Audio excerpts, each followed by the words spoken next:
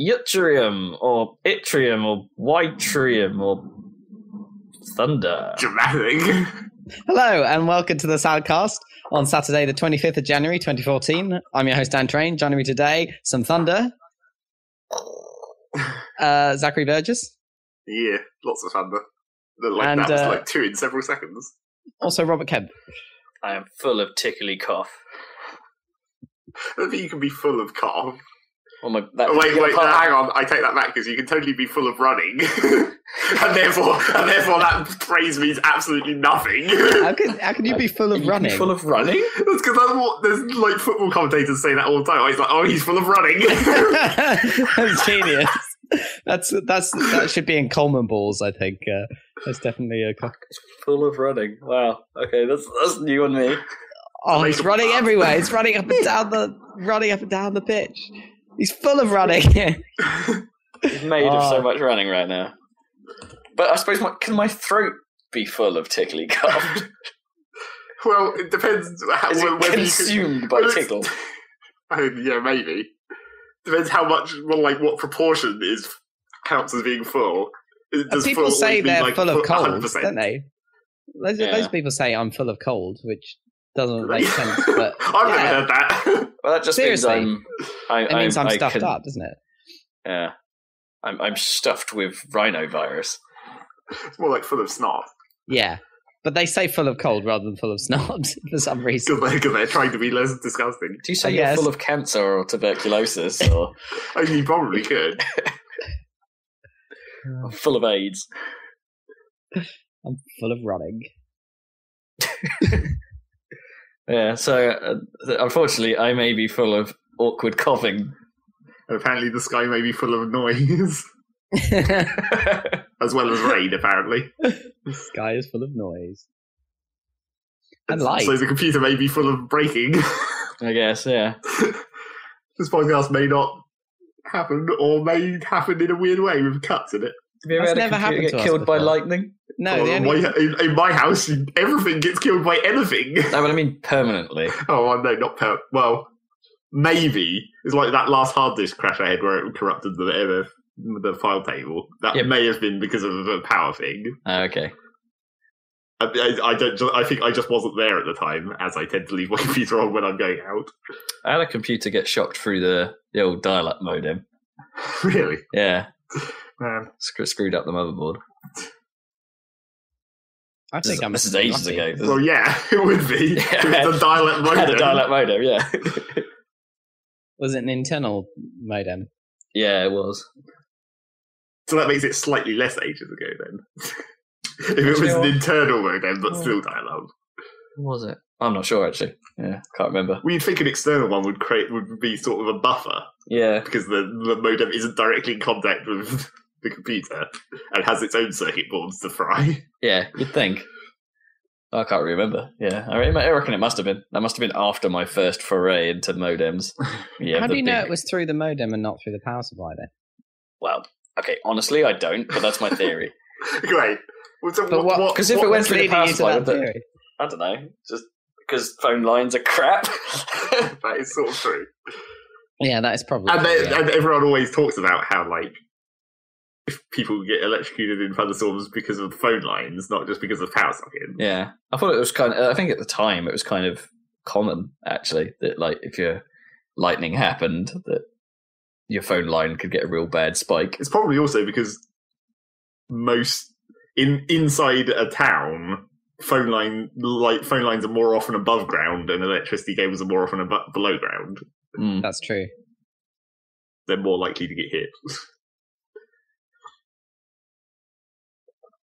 So yeah, apologies in advance if I blow out some eardrums with my awkward throat noises. Well, you're not doing too bad so far. I mean, Zach, I'm doing all right. Well, it's because I've just had a cough sweet, which should be okay. Yeah, I seem a lot better. No. Well, I wonder if that helps. Does alcohol make your throat drunk? Yeah, does it dumb it enough that it probably doesn't hurt? Actually, there's nothing wrong with the word dumbing your throat. It's like, or is there? I guess in the context of like not being able to make a noise, as in like. Oh right, yeah. And what were you using it as a context of? Use it to because it's reduce short the intelligence for dumbing down something, isn't it? Yeah. So I'm dumbing down my tickly feeling, therefore. Oh, you mean dulling? Do you not dumbing? Dulling or numbing? But dulling's on its own. Dumbing is for dumbing down, which is the sort of the same as dulling. No, dumbing down means like reduce intelligence. But if you're dull, you are thick, though.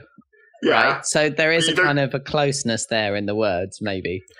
Like, I don't think this is another case of Rob's there's a word that's very similar to another word, and therefore Rob just assumes that word applies in all contexts of the other words. Yeah, hold on, because you can dumb down a personality trait. You can sort of say, "Oh, can you dumb down your rage on this?" Or no, I wouldn't have said that was ever a phrase that I would have used ever. I'm sure. I think dumbing down. I don't say I've used it, but no, I'm sure I've heard it like all over the place. All over the place. Okay. Things get dumbed down. Or at the very least, I've said it on this podcast a lot, and no one has pulled me up on it before. Well, maybe we just always thought you were saying dulling or you don't dull down though. Like, what can I say with dirt down?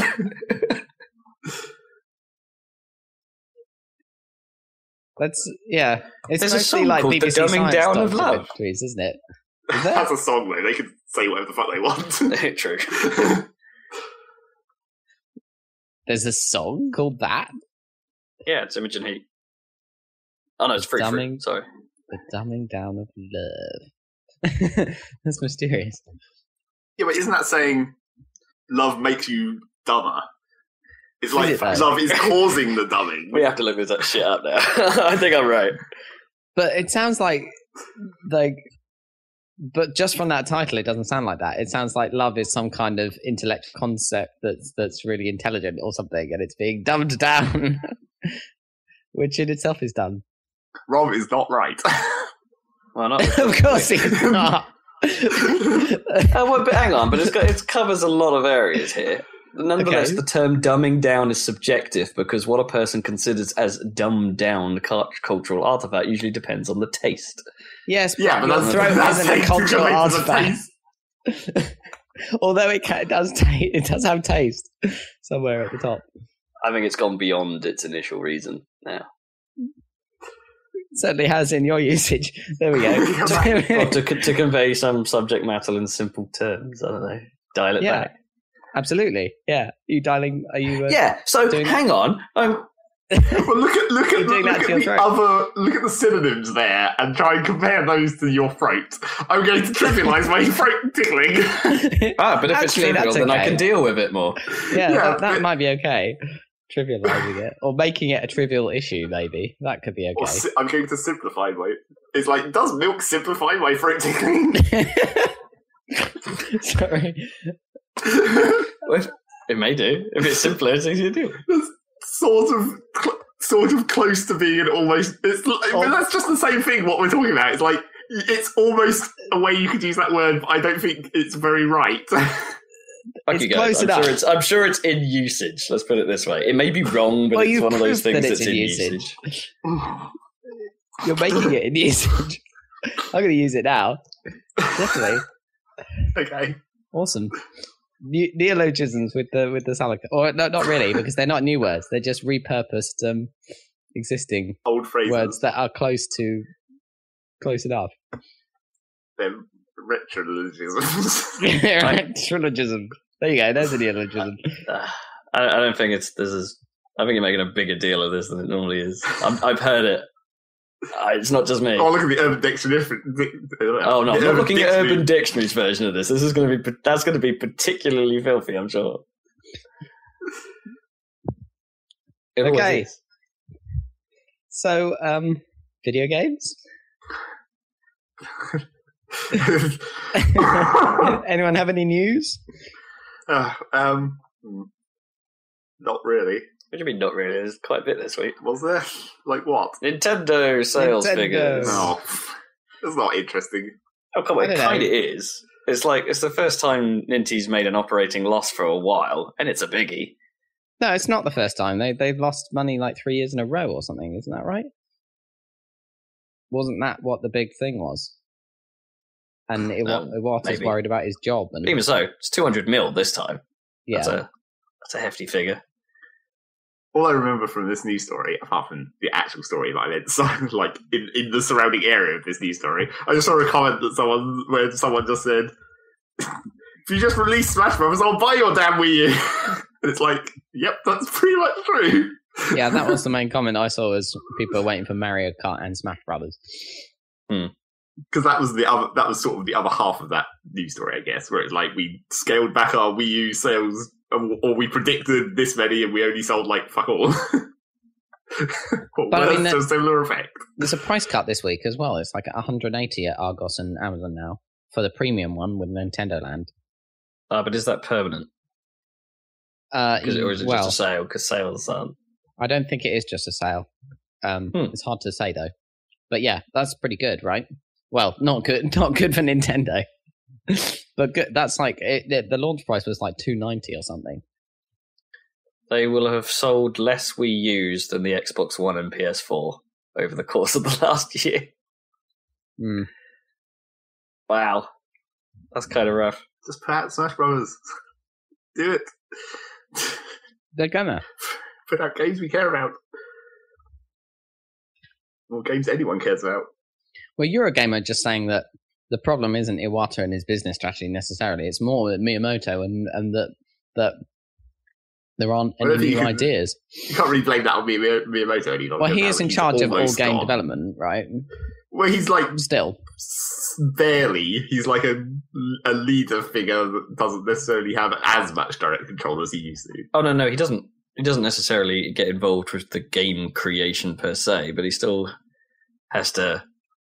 He's a strategy front, I suppose. Yeah, but he's meant to be nowadays. He's meant to be like training up the next generation or whatever, and basically like trying to let other people have ideas or whatever the situation actually is. Well, I hope they do. Or maybe he's training them by making Link to the Past again. Well, that probably was one of them. It's one of the best games of last year, apparently. Well, it's because that was like the first time in ages in Zelda where they've actually almost done something that's almost different, only not quite. Whereas, it's the same game, apart from we've changed like how you get the weapons, so you can do the dungeons in any order. And it's like, ooh, that's almost innovative, only not really, because it's like a sub part of this game that you've made before. Yeah, and you could say that perhaps remove some of the, some of what made Zelda good, like using your items to solve certain problems. Well, it's still because they can't have item-based solutions anymore, can they? Yeah, well, inside the dungeons they can, because it's like at the start of the dungeon there'll be just a door that you can't open unless you have the right item. It's just that now you can get any item whenever you want, so you can do whatever dungeon you want in any order. I don't know. There was always something cool about that moment in Zelda when you first get an item and then you figure out what it's good for, and it's.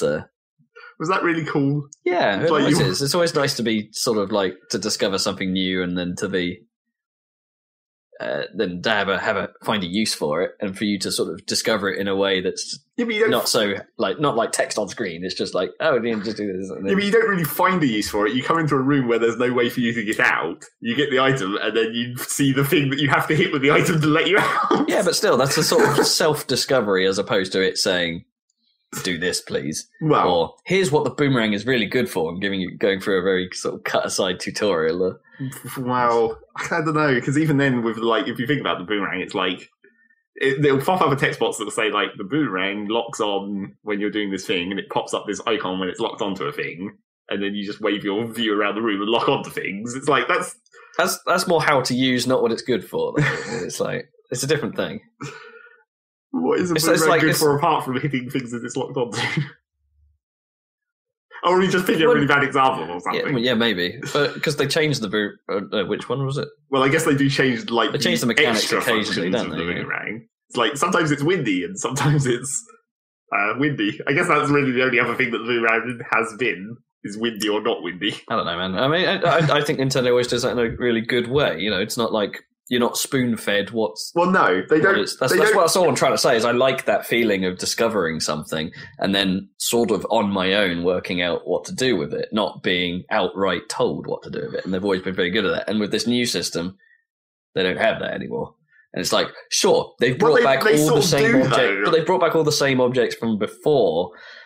And then it's kind of... Well, it's just the same thing apart from... relying on the fact you know what they do. No, it's like you get to the entrance to a dungeon and then it's like, this door won't open unless you can hit these 2 things, and for which you need a boomerang, and you just have to have the boomerang in order to be able to do that. It's the same thing as coming into a room and getting the boomerang and then having to hit the things to get out. Oh, but you're making the assumption that you could work that out. I don't know. It's like, because you've just got the item. Or maybe, well, actually... there's a sort of impetus to sort of say, oh, hey, okay, now there's probably going to be a use for this. Yeah, I guess. Whereas if you just walk into a random... room, you can't do anything else. Yeah, when you walk into a random room into which you may not have brought the right equipment or something, you sit there scratching your head going, well, what do I do? Well, we haven't played this game, so maybe there is just a picture of a boomerang or something. Maybe there's just a fucking giant icon that pops up. Yeah. Or a text box that says, hey, you can't do this unless you have the boomerang.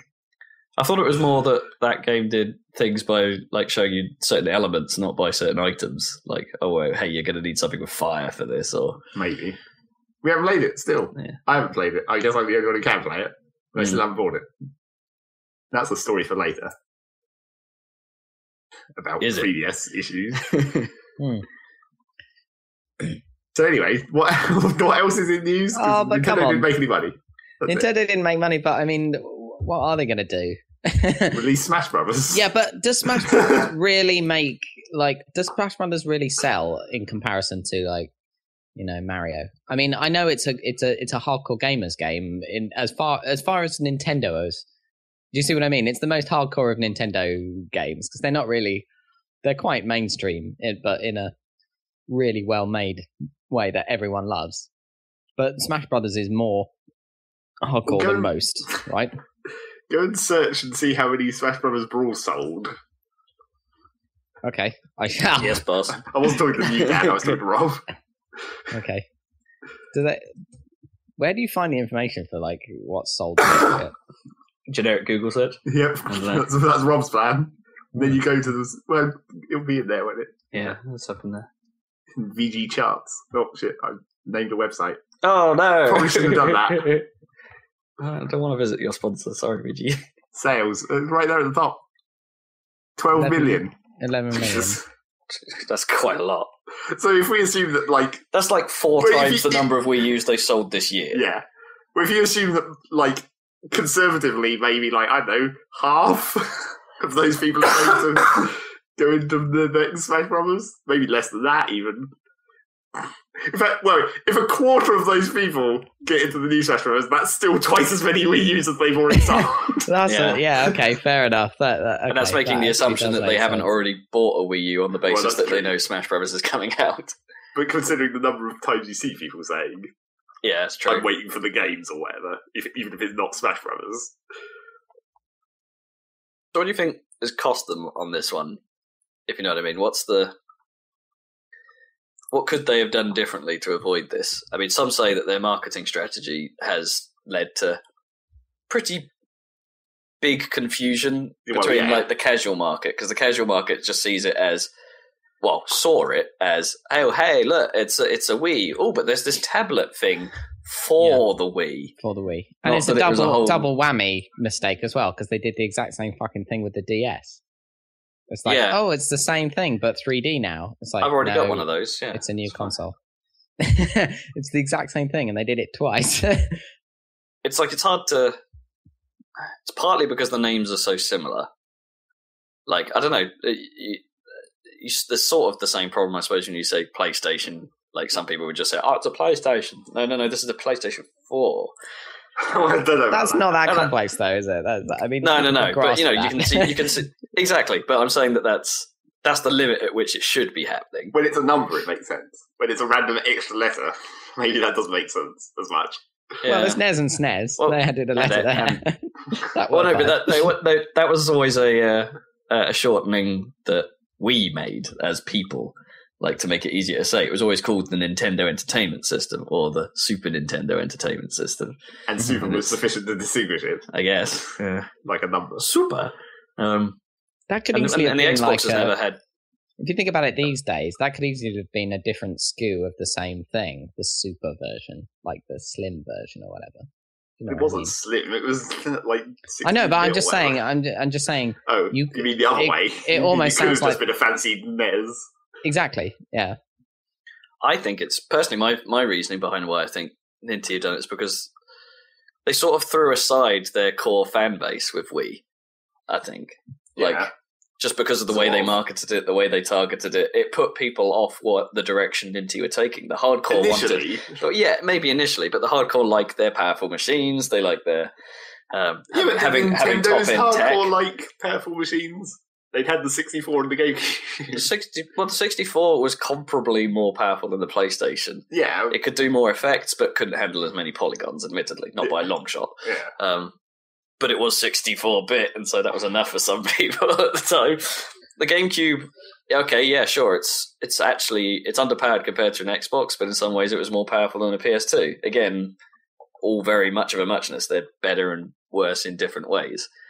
The Wii was them saying, fuck you, power hugs. we're taking a step back. And that may have put off some of the hardcore.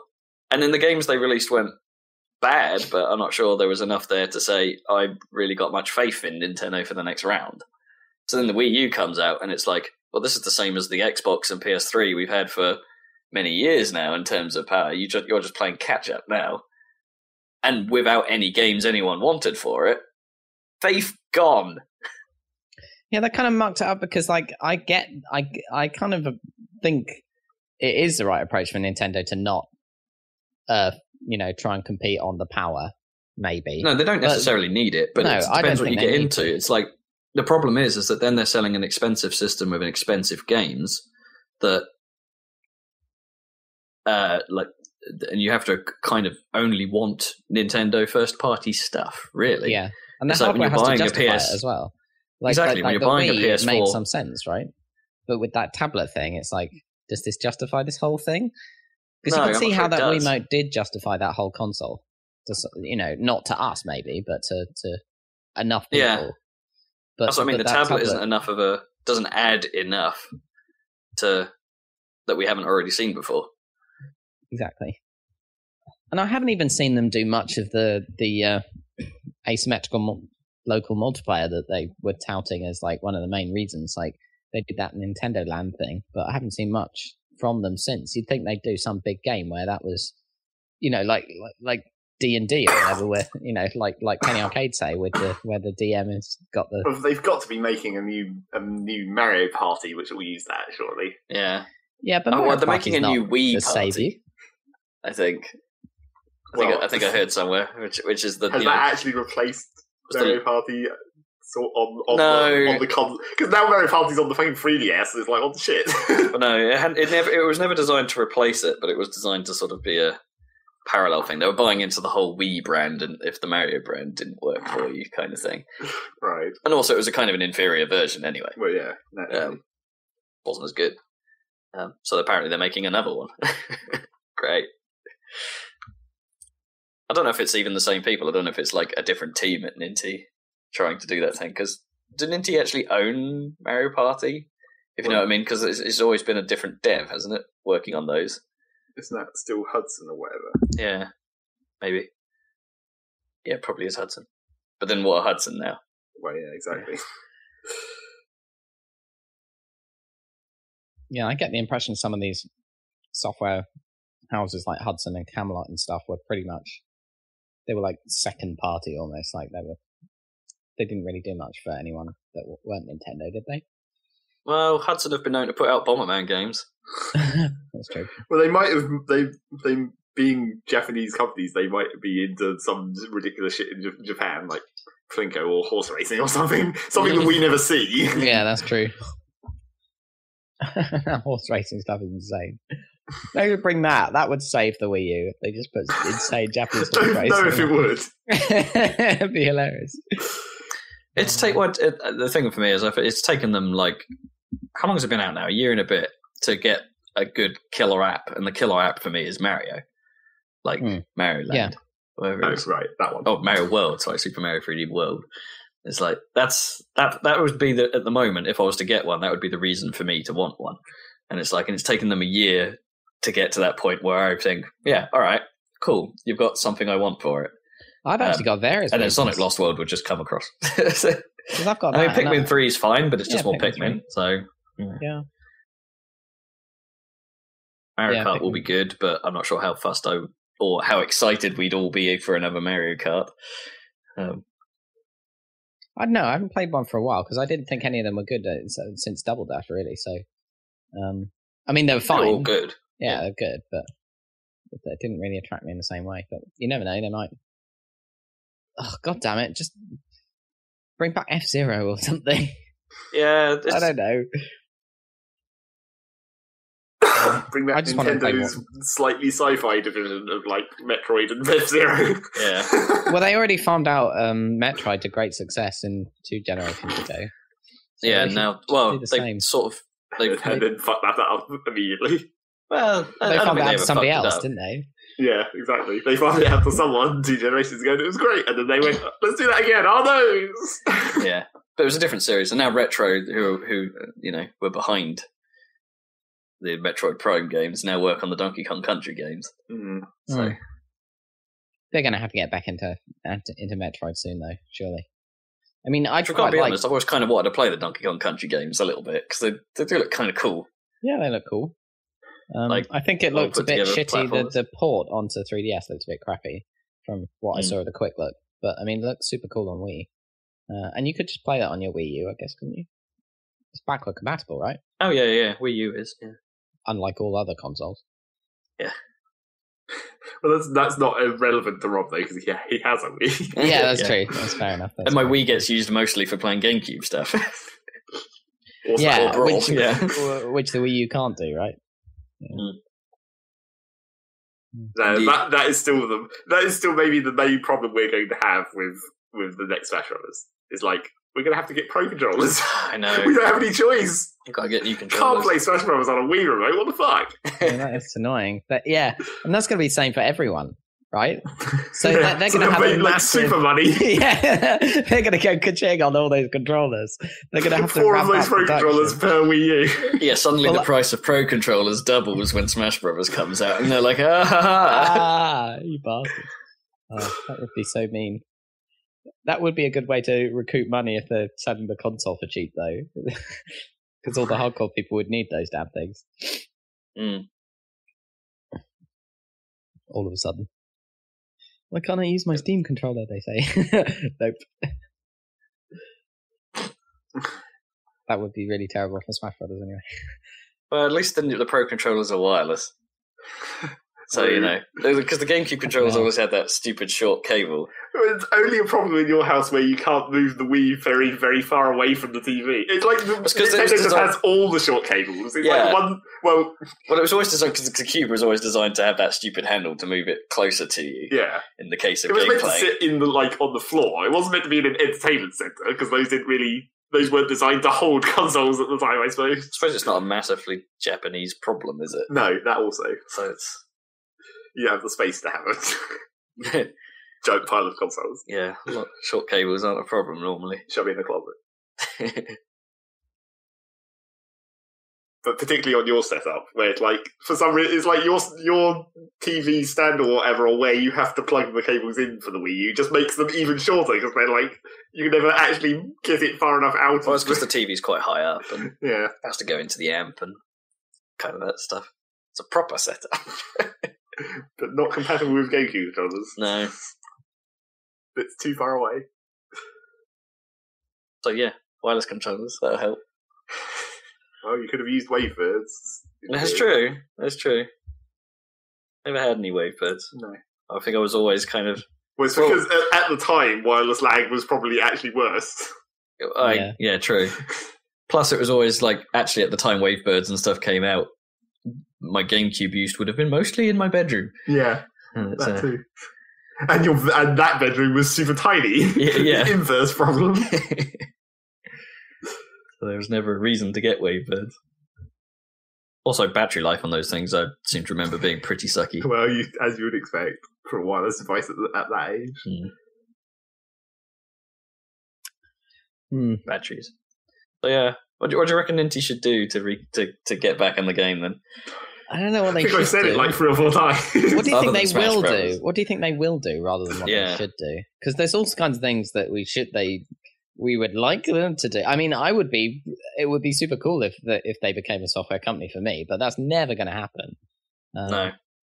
But to be honest, I mean, yeah, it's the loss of 200 mil is probably, it's bad from an outward perspective, but I guess they still have billions in the bank. Oh, they've got a pile of cash, yeah.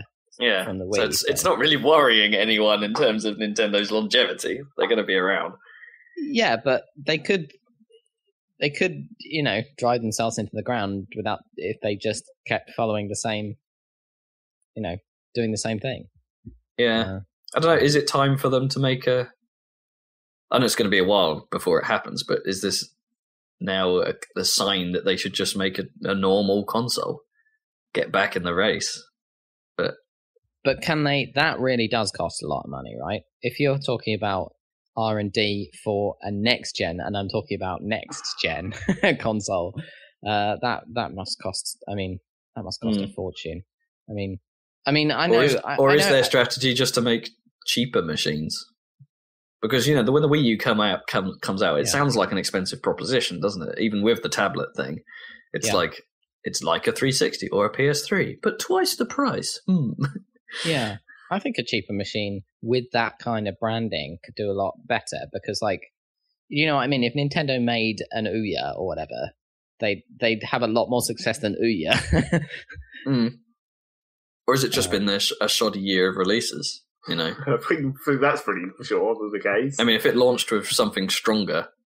Well, I don't know though, because the Nintendo first-party game kind of rate of production hasn't really slowed that much. It's more like the third. No, but it didn't launch with anything, did it, of any worth? No, it didn't. It had New Super Mario Brothers U. That was about it. Yeah. What did the Wii have? It had Wii Sports. Yeah, I guess that's a great game. The single best game on the platform. Yeah, fair enough. Yeah, I guess they were hoping technically Mario Zelda. Technically Zelda, yeah, and then Zelda was awesome. Yeah, that was cheating, but yeah, it was cheating, but it was still awesome. Yeah, fair enough. And Excite Track, shit, yeah, shit, yeah. But it had a lot of cool stuff, didn't it? Because Monkey Ball launched as well. Admittedly, it was the shit one. Yeah, it was when Monkey Ball started to die. But at the same time, it was filled with so much weird stuff that was all fresh and new because of the remote. But it was actually pretty great. They got some good laughs. Yeah, that's true. I think Wii's launch was fine. This time, Zombie U? Yeah, maybe that was like the one interesting thing. Or games that came out a year prior on 360. No one cared about those. No. I guess that Lego Undercover came out not long after launch. But yeah, not as launch as it should have been though. No. But yeah, it's just not been a strong opening year in terms of content. I mean, let's put this in comparison with the Xbox One. Say, okay, yeah, its launch line. Well, neither of the new consoles' launch lineups are particularly great. But hey, Xbox One has Forza 5 and Peggle 2. Peggle 2, bitch. Yeah, actually, people are pretty happy with Dead Rising 3 as well. That's true.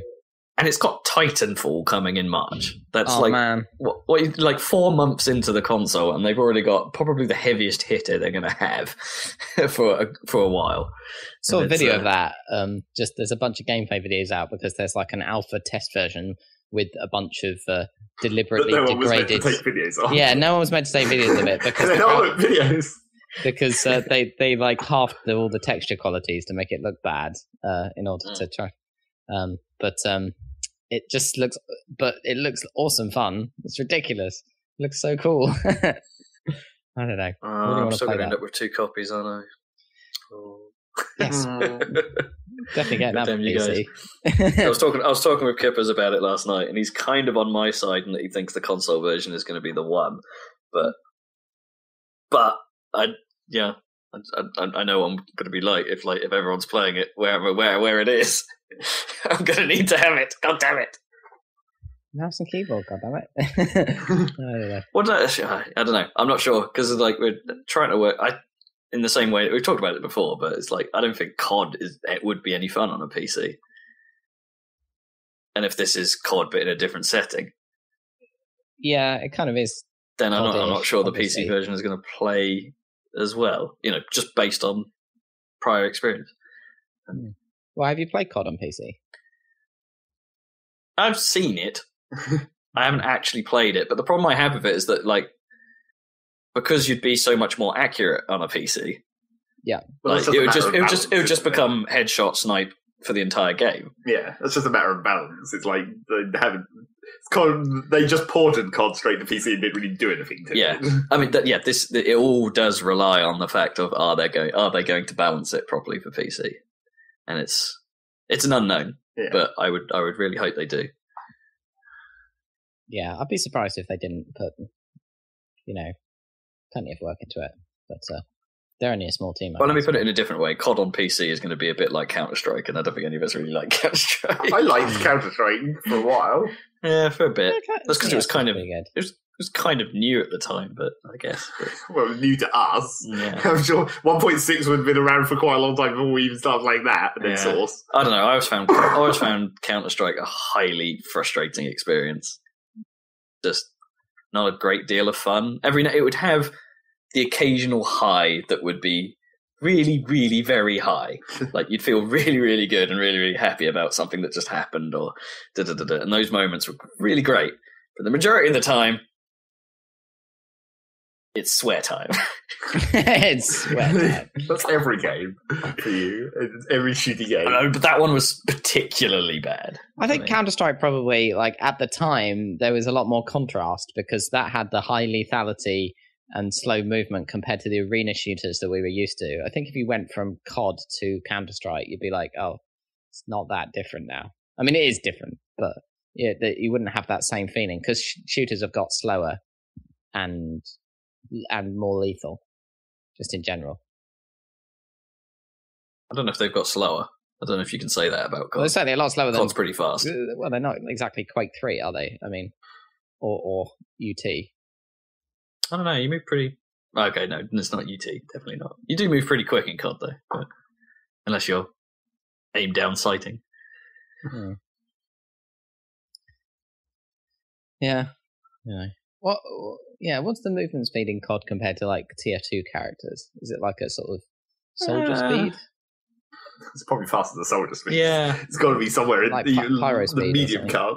Yeah, it is probably near a demo, something like that. Right. The demo's not much faster than a soldier. Yeah, but he's nearly as fast as a pyro. It's pretty close. I mean, that's a very small increment, really. The demo runs mid-speed. But Pyro's a little bit faster, but yeah. But in the arena shooters, everyone ran at scout speed all the time. Yeah, true. And then Nexus is 2 scouts. All the sort of double jump and wall running and all that stuff in Titanfall looks really cool as well. Looks like you use it a lot, which is awesome. In the footage I saw, there was quite a bit of jumping on the back of the Titans and shooting them up, which I thought would be more rare, but it turns out there's quite a bit of leaping from a building on top of the thing and shooting the crap out of it. Does that unfortunately make the Titans maybe not a good option? That's the question. Well, no, I think they've balanced it, funny enough. Although I'm not sure. I always worry about that, but they say that about Battlefield, don't they? It's the vehicles are balanced. It's just being in a vehicle sucks. Well, yeah. You have to compare it more to it's basically like Halo boarding a vehicle. It's you have to be in a position to really quickly jump on a vehicle before it sees you. Yeah, that's the thing. In Titanfall, where there's all those buildings and stuff, that seems to make it easier. Yeah. Because there's a lot of places that you can jump onto it from without it seeing you. But if you're infantry and you're in front of a Titan and the Titan sees you, you're totally stuffed. That's what... Maybe. From what I can see. But then there's a lot you can do in terms of maneuvering around, and because you always have it looks like anyway, you always have a rocket launcher, so you can always start, actually pounding on it a bit as well as trying to get on top of it. etc. It's like, that's the question. It's like, do you always have a rocket launcher, or does everyone just play engineer like Battlefield? Maybe. Because you need a rocket launcher at all times. Could be. I don't think it's team-based, class-based though, is it? It is team-based. No, I wouldn't imagine so. I think it's just you have a assault rifle. Loadout of some kind, maybe. Yeah. Although I guess there are. Oh, I don't know. I heard there would be some. There has to be class customization. I can't. But it might not be like limited to a class. Yeah, it would be like COD's. Yeah. Just customization. Guns. Yeah, pick what you want. Yeah, put it together. Yeah. So you pick a sniper rifle over a assault rifle, which I quite like, actually. Sometimes I think like Battlefield might be better if they just adopted that strategy and just said, "Well, mix it up how you want." Well, they always did in Forest. They boned that system up. Almost did. Yeah. I guess it's more important in Battlefield, actually, in a way, to have the classes a bit like that, because obviously you could just carry a really good assault rifle and a rocket launcher all the time. Yeah, that was the problem in Vietnam, the classic, where they gave the support guy the rockets and a giant machine gun. It's hilarious. That game was like not balanced, really. And the AI was hilarious when you used. Of course, it was the same as in 1942. It was terrible, but like it was so funny when you had AI players like replacing humans because they were just really dumb. And you couldn't see them because they were in the fucking foliage. Foliage, yeah. God damn it. Foliage. All that foliage. Yeah. Anyway. So Nintendo. Nintendo. How did we get to Titanfall? Oh, I just from. Yeah, I was brought it up. I was bringing it up as a comparison of what the launch window looks like for Xbox One compared to Wii U. Well, Wii U's has been so bad. It's definitely a flop. Like there's no two ways about it. I kind of knew it was going to happen when they announced it. They've kind of changed. They have changed their tone a little bit on Wii U. Like their marketing has changed from being the stupid happy family. Really? A really sad family. Well,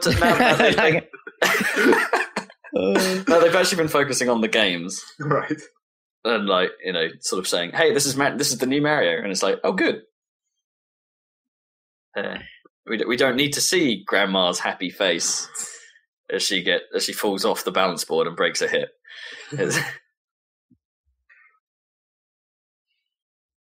I just don't see enough advertising to see what crazy. But I'm sure they're not trying to advertise to me even now.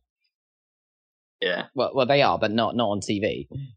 They're not inventive enough. I think they've dropped their, the celebrity endorsed 3DS stuff as well. I haven't seen one of those for a while. That's a shame. Some of that stuff was quite cool. Who was the guy that named his daughter Zelda? Was it? Oh, I know. It was yeah. That guy. Yeah. That guy. the one who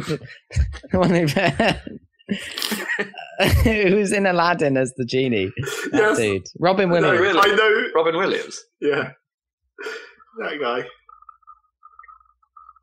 That was the last one I think of those that I ever saw. I'd say some of it was okay, but the majority of it was like Holly Willoughby or Penelope Cruz sort of going, "Oh yes, we like to play together" or something. I don't know. It was bull. The best one, of course, was like Patrick Stewart playing Brain Training.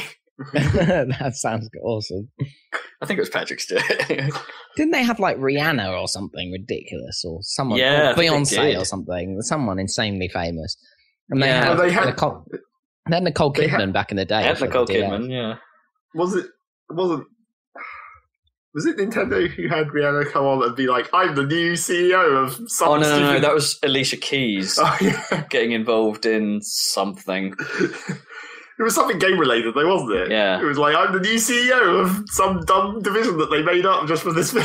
Like basketball or something? Or was it tech? Might have been like Nokia or a mobile thing. Yeah, maybe. Can't remember. Searching for DS ads doesn't really help because it's just Architecture and Design of Scotland, ADS ads. Ads and does. Well, there's a Mario Kart DS ad down there. If from Japan. Yeah, that doesn't count. What were you trying to say? I'm just going to see if I can find a list of the Nintendo DS ads. Oh. See who's actually been on them. So yeah, I guess that's Nintendo, really. I think they did have Patrick Stewart. I was right. Oh yeah, and he's sitting next to that woman. Is that Julie Walters? Maybe. There's a random. There is a Beyonce one. I hope that wasn't an actual. Yes. Oh god, yeah. There is a Beyonce one. You were right. And a bunch of women. That's Girls Aloud. Oh yeah. A bunch of women. I couldn't really see that from here. It's just like a bunch of women singing playing the S's. There's Penelope Cruz. There's Kidders. Kidders. Yeah, there's a dog. That pretty much covers it. There's some other random person I don't know. And a few more random people. Yeah, okay, people. Oh god, the tickle. Drink something quick. Oh. No. So, finally strikes. What else is news? What else is news? Go on, Zach. You must know some.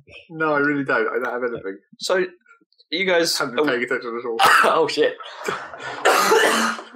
Oh no. Our Jesus source Christ. of news is having a coughing fit. Talk about yourself. Oh my god. That's really bad timing. I love how Rob went further away and it was almost as loud. Oh shit. Just give us the topic and then you can. Alright, King development. Oh right, that yeah. God damn it, do we have to talk about that? Yeah, because it's What dumb. It's dumb, but I mean, it's not unheard of, but okay, King are the developers of Candy Crush. Right. Or to give it its full title, Candy Crush Saga. Yeah. Saga. Now, things came to light regarding their trademarking practices because they tried to trademark the word Saga. Well, they trademarked Candy and Saga. Oh, no, it started with Saga. And this became a problem because they issued a... I think they did both at the same time. I think this is just one thing. I think the news about Candy came out later. The reason why what news about Saga came out first because they put some suit against the developers of the Banner Saga. I don't think they actually called a suit. They filed something against they basically put a thing that said you're using our trademark, but we don't mind. No, it was like a proper lawyer thing. They then said we don't mind, but the sort of filing stayed active for a while. It's just that they have to file it to preserve their trademark. If anyone uses their word that they've trademarked, they have to file against it, even if they're not going to do anything. Basically. Yeah, but it took a while for them to actually remove the filing, even after they said, "Yeah, it's fine." But even so, they did it, and it's like it was a bit of a problem for a while because the Banner Saga were just like, "What's going on? Are we in trouble?" And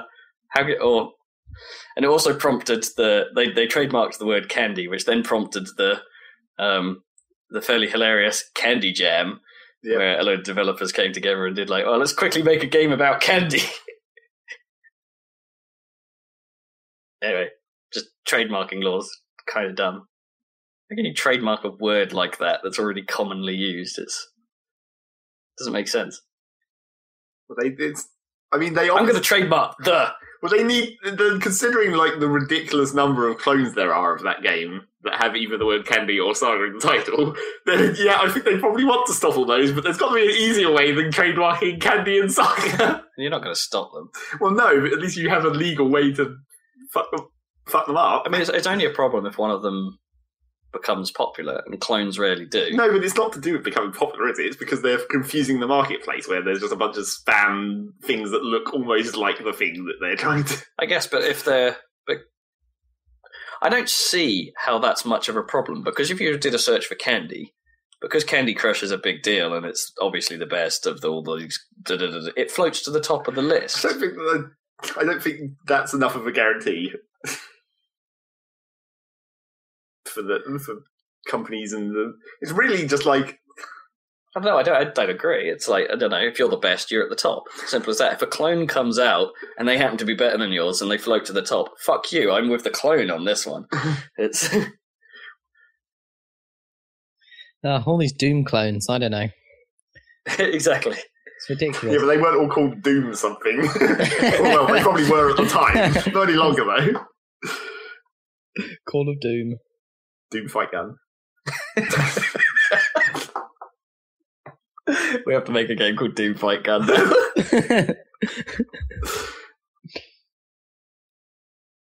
Doom Saga. I don't know. Do you know what I mean? I just kind of think the quality of your game stand on its own. Do you need these pursuits? Really? Well, they should just... I mean, sure, like trademarking the entire game name and making sure no one can tarnish the game name in its full. It's to rip it off incredibly. Yeah. Saga, that's not much of a theme, is it, really? It's like... They have several games that are called the something saga, admittedly, but none of them are related. No. One of them is Pet Rescue Saga. And also none of them are sagas, in any way. Yeah, exactly. By any definition of the word. They're not multi-part and they're not epic.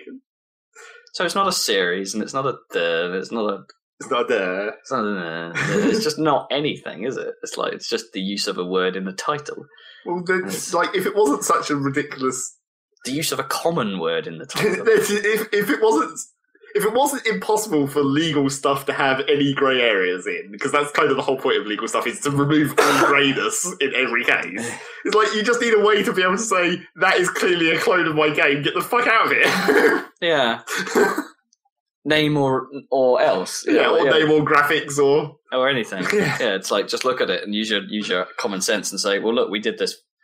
I suppose the problem is that the trademarking law isn't a good way of saying we were here first. Surely that's what copyright is for. Well, yeah, arguably. But even then, it's just like the same problem, only in a different case. You can't have grey areas in law, but the trouble is that in order to enforce anything, you need to make everything super specific, which just makes everything really dumb. Yeah. I don't know. I mean, yeah, it's just the words Candy and Saga. I don't know. It's just the fact that they tried to do that. It's like, I mean, didn't they get enough of a hint from when ZeniMax tried to do it with Scrolls, and no one really liked them for that? And yeah, I guess.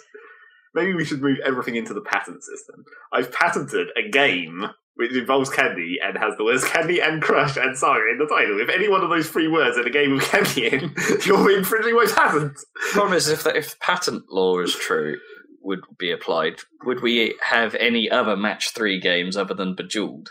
Well, or even Zuki, because Zookeeper might come first. You'd have to use them as, like, separate things, where you're only patenting the overall, like, style or combination of name and visual. You wouldn't be able to patent the gameplay... What, mechanics? Yeah. Or something. I don't fucking know. This is a dumb conversation anyway, because that's an even worse system. Patent is just as fucked as trademarks and copyrights. Yeah. I don't think there is an easy answer to it either. I don't think it's possible for there to be an easy answer, but not a definable easy answer. That's the problem. No. Like, you can take two things and look at them, and a human can just sort of say, yeah, these things are fucking identical. or way too close. Or way too close for it, and that's a problem. For it to be a coincidence. Yeah. But then, to put that into words. Yeah, legal words. Enforceable words. I mean, that's why the whole thing about Apple and Samsung blew up, wasn't it? Like, the similarities between And then that judge was like, no, this one's more cool. Yeah, what the fuck? That's maybe the one time where it's been like, what is the legal definition of cool? Yeah, we're gonna give you the verdict because we think your product is the one that people like more. It's like, wait, what? That's not how this works. So there you go, that's that. But then I kind of wish it did, but not in a legal way. I corrected myself, fuck off. I just think that was a pretty funny one. I wasn't saying it was bad. It's the past tense of, or more past tense of did. What was that? We're further back in time. Pastera. Yeah. I did it last week. I done it last decade.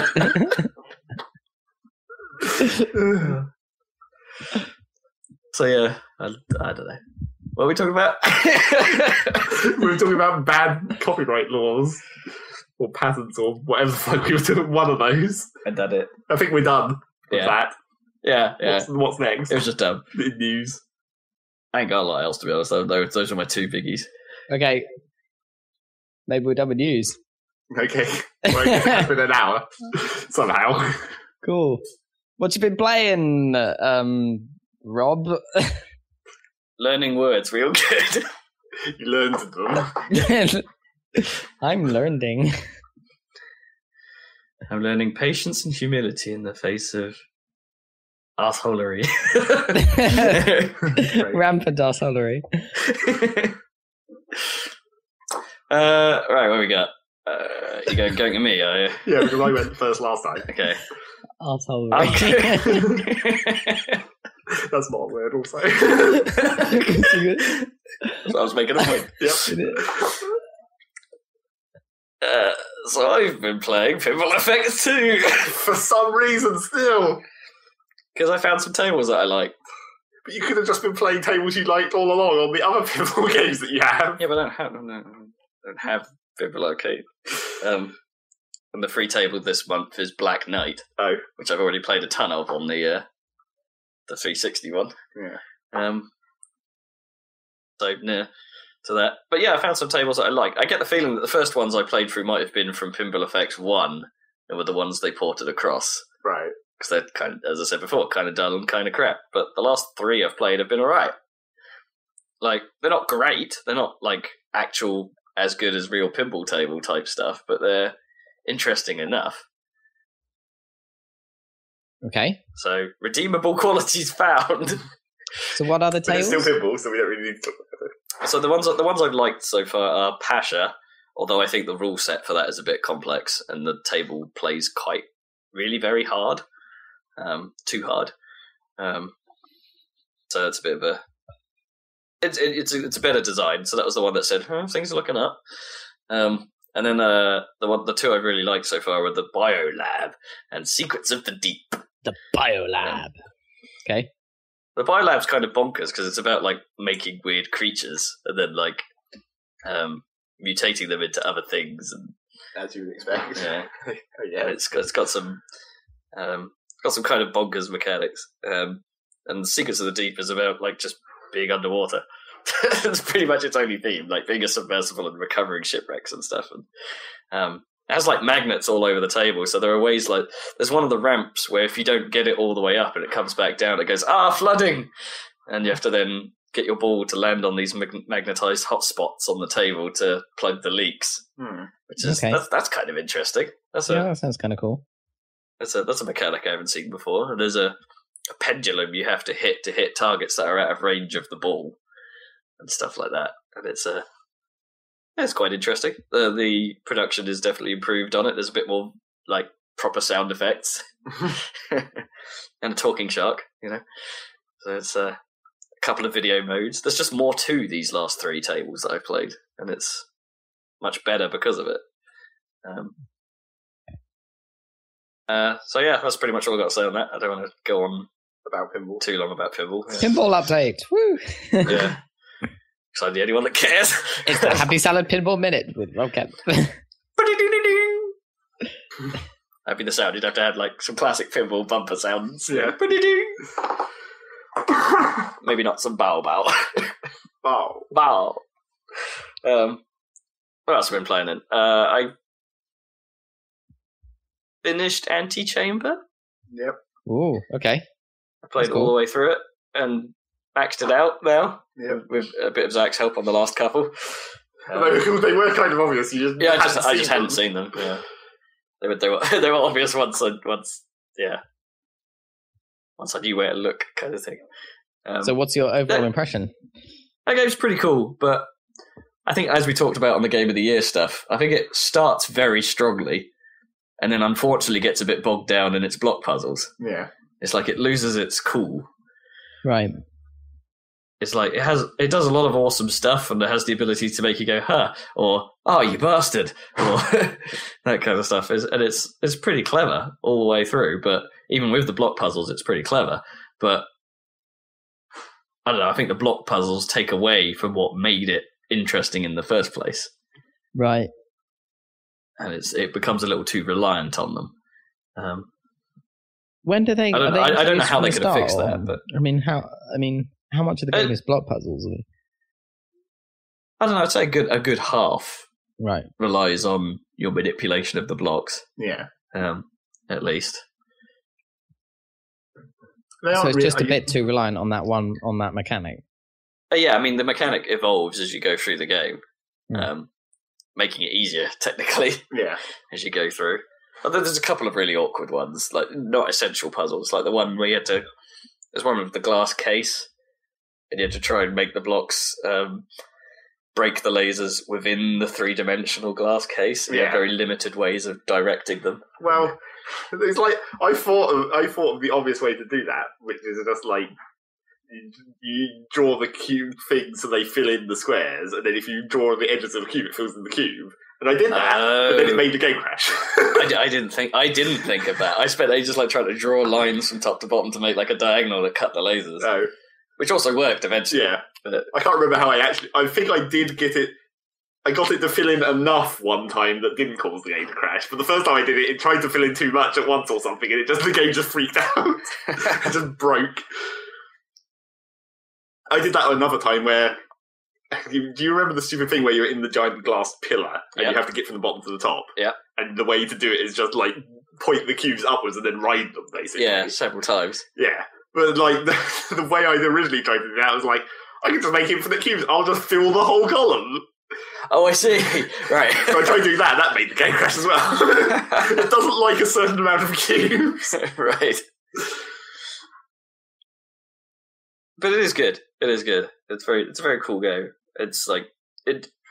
I was using it as kind of like when I had a bit of time to spare, but an undefined amount of time to spare, so I could bail out of it at any point. Yeah, because it doesn't matter. Yeah, you can just go wherever.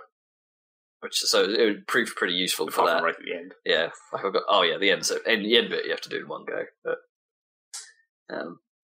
it's kind of cool actually how the ending. I don't know, mild spoiler alerts. I don't think it really matters for this, but how like the sort of style of the rendering sort of changes as you go through that end bit a little bit. That some of the lighting becomes a bit more realistic looking, a bit more faded, rather than like the weird solid, almost solid blocks of sullen blue. Okay, that's cool. And the rays, the black rays, are pretty cool. And even that end bit with the sort of giant open space that you can fall through. Floating in space. Yeah. It's kind of nice that they had that style change, because it does kind of make it feel like it's the end, you know. And yet there's no actual story to it at all. No. And it just stops. No, but I think like, oh shit! And then nothing. Well, you know, it showed the Antichamber logo. Yeah. But, you know. Is that a late title card situation? No. Well, technically, I suppose, apart from... There's no titles to it at all. You just spawn in the options screen, which is the start of the game as well. Yeah. And then it's a quit to desktop finish. Yeah. What? That's the only way to get out of the game as well. I know, but it's kind of an awesome ending. It's just like, you've reached the end, quit to desktop. Once the credits are finished going. It's not just instant. I know, it should have been. The whole game world should have collapsed. But then again, you just think it would have crashed. I suppose. And the next time you boot it should say, by the way, that was supposed to happen. Yeah, I think at the time, lots of people, even at the end of the credits scroll, thought it just crashed. No. Because it's like, there was other games that did that, I guess, sort of around a similar time as Antichamber as well, just coincidentally. There was several other games that just had the end, it just quits. And everyone was like, did it work or did that break? It's like, it's sort of cool, but it's sort of a user interface issue where people don't expect that to happen. You should just put like a blank screen with just a giant button in the middle that just says quit. Yeah. Then they'd know.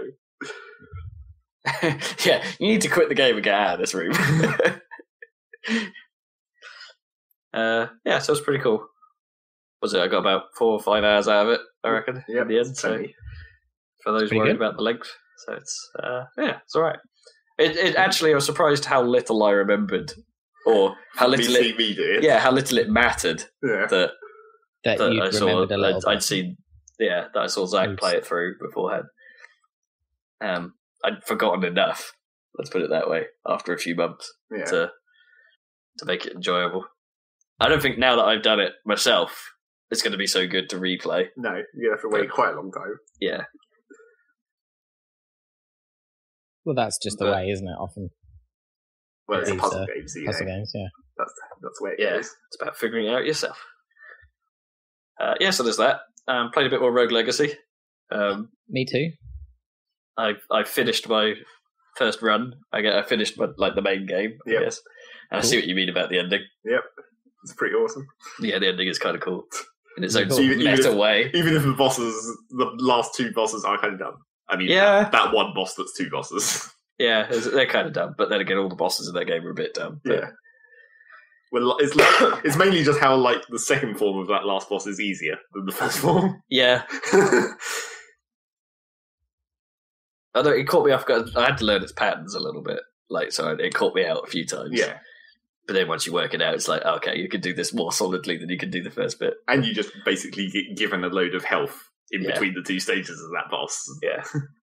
Which is nice. Yep.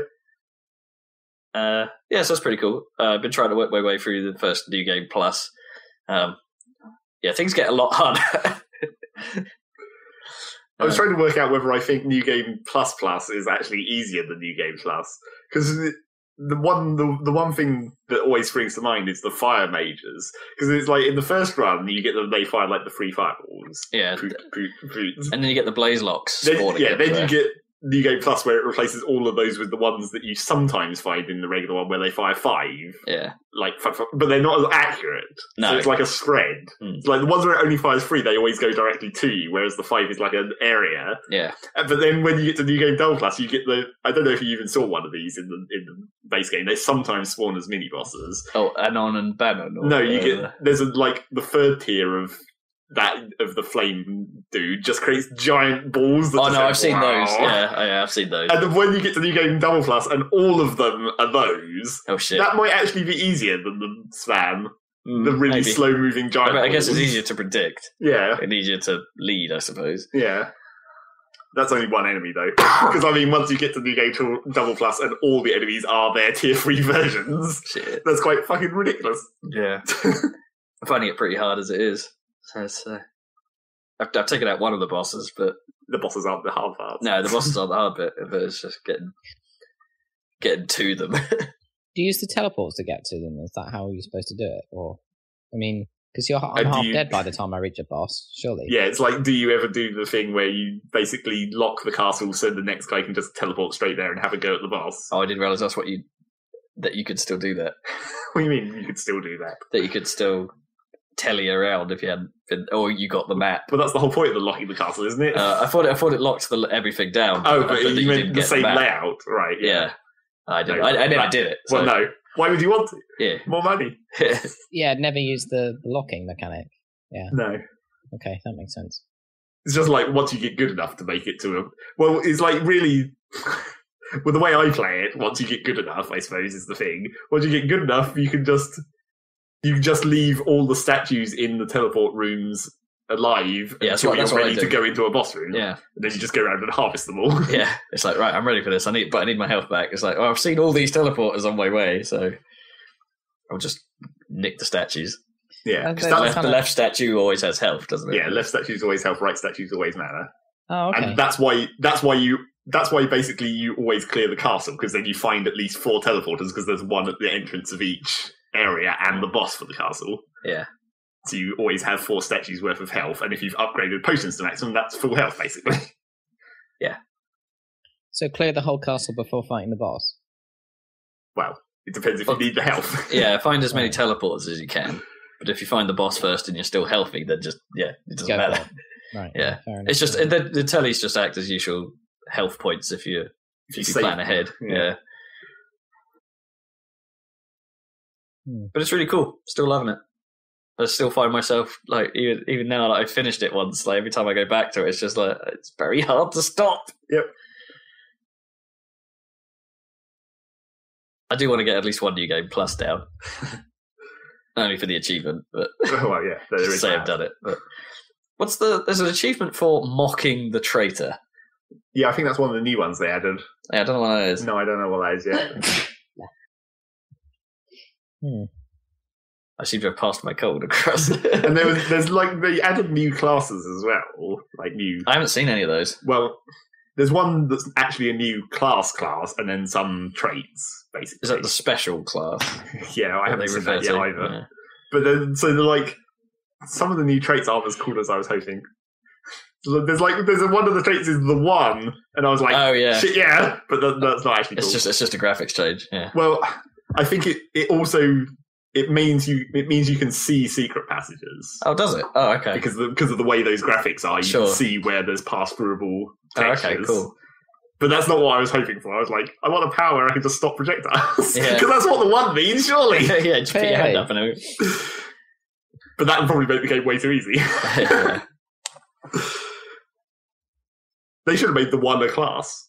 Like a super rare class where you can just stop projectiles, but it costs mana. And also, because if the 1 can't be a trait, can it, if multiple people have it? No. Well, no, technically in the lore of the Matrix, because there's only the 1 at a time, and then he dies, and then the next one. Well, I suppose, yeah. That's true. So anyway. I don't think I've had a role where I've had 2 the 1s in it. Yeah, but that depends whether you think all 3 of those children actually exist at the same time. Or whether it's just like one of these children grows up into the one that's born. Yeah. But who the fuck cares? That's a dumb argument. Yeah. I've got 2 the 1s. Rogue Legacy. Yep. How you getting on with it, Dan? Have you got past the first room? Yeah, I got past the first room. I took your advice and just bought loads of health every time I managed to get some money, and also smash everything to get the money. I hadn't figured that one out yet at the time. So now I'm actually very important in the early game.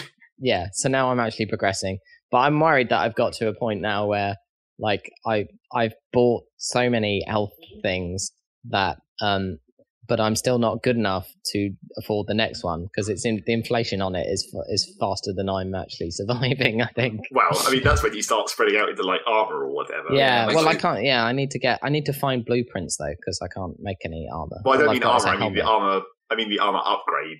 Yeah, there's an armor upgrade that just boosts the power of whatever you're wearing. Yeah, but I'm not wearing anything on my torso thing, so I haven't. But that doesn't matter. Oh yeah, it's just the base stat. It's just it's basically inherent armor. Yeah. Oh really? Oh, okay, so I should spend on that then. Okay, so that's the equivalent of health. It will actually help. Yeah, it's a secondary way of being resistant. But I found just as effectively actually just being more powerful in terms of attack. If you can kill everything in 1 or 2 hits, just get to it really quick and go blat, then it's not a problem. Okay, yeah. So maybe I should start concentrating. That's why I quite like playing. If you've seen them, the ninjas and the Hokage, I guess, were fairly useful to me early on because of the double damage all the time, guaranteed. Yeah, right. Because I've just been picking the barbarian or whatever the toughest dude is. Yeah, or paladin, like you were saying. That seems to be helping as well.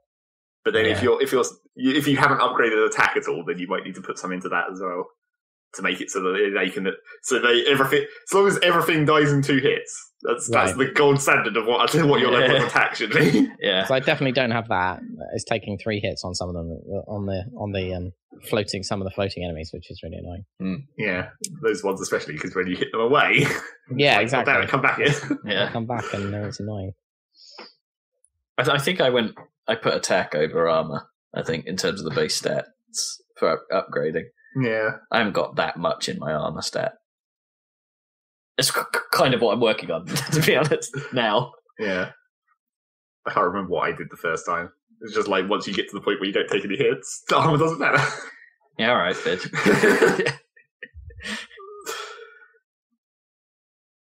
So that's Rogue Legacy. Maybe. Yeah, I will continue to play. Are you enjoying it? That's the main thing. Well, I wasn't at first, but I am now. Okay. But we'll see. You got over the hump. Yeah, I guess so. I'm trying to work out, you don't really play, I guess, many straight up fast action games, do you? But of that speed, I suppose. Yeah. What sort of thing do you mean? I don't know. Sort of just try and think of another one, like Meat Boy.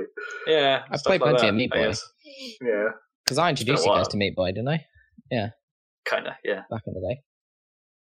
I just mean it may have been a while since you played something of that speed with. Possibly, yeah. I guess. I don't know what the equivalent would be that I played lately. Yeah. Endless Runners. Sorry? Endless Runners. Endless Runners. Yeah, I don't really go in for those. Right, so what else you got, Rob? Is that your... I've got a little bit more, yeah. Noam and I started playing Beyond Two Souls. Mm-hmm. Is that really two-player game for you? I mean, you can. Or is she just there for watching it like she was for...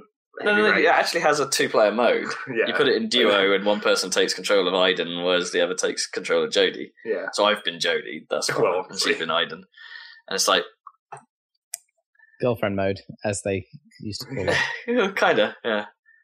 But here's my overall feeling thus far. I was expecting that. It's... Yeah, I don't know. We're 2 hours in. Right. And I don't know how much of the game that is. I wager it's anywhere from a quarter up to 50% of the way through. Right. And I know about the same amount of information about Jodie and Aiden as I did before I started playing the game. It hasn't got a hook. Not yet, anyway. I don't know where I'm supposed to be intrigued. I don't know where I'm supposed to be invested in this story. Because it plays out as a series of memories that just jump about in time. Yeah. Like, it doesn't play out linearly. You're jumping about all over the place. So, at one point, she's running away from the cops. At one point, you're training for the CIA. At one point, you're going through the party as an awkward teenager, being called a freak by everyone, that kind of stuff. And it's just... All right, what am I supposed to be getting involved with here? I don't know what I'm supposed to be latching onto as a storyline. Am I just supposed to be piecing together this person's life, and is that supposed to be enough? It's like, I don't think it is, and it's partly because actually I don't think the writing is strong anywhere. I don't think there's been. It's just not. None of the scenes are particularly interesting. It takes a lot of skill to carry off that non-chronological narrative or whatever you call it. And if the writing isn't up to scratch, then it's not going to work, is it? It's a real shame. There's just been the story is the single most important thing about that game, and after 2 hours, I don't think it's there. It's like it might as well not have been there. I might as well have just been playing a sketch show with different characters every time. Well, you haven't reached the. In fact, a sketch show would have been better because it would have been funny. You haven't reached the Last of Us tipping point where it suddenly gets good. Maybe this game does the same thing, or maybe not. I don't know.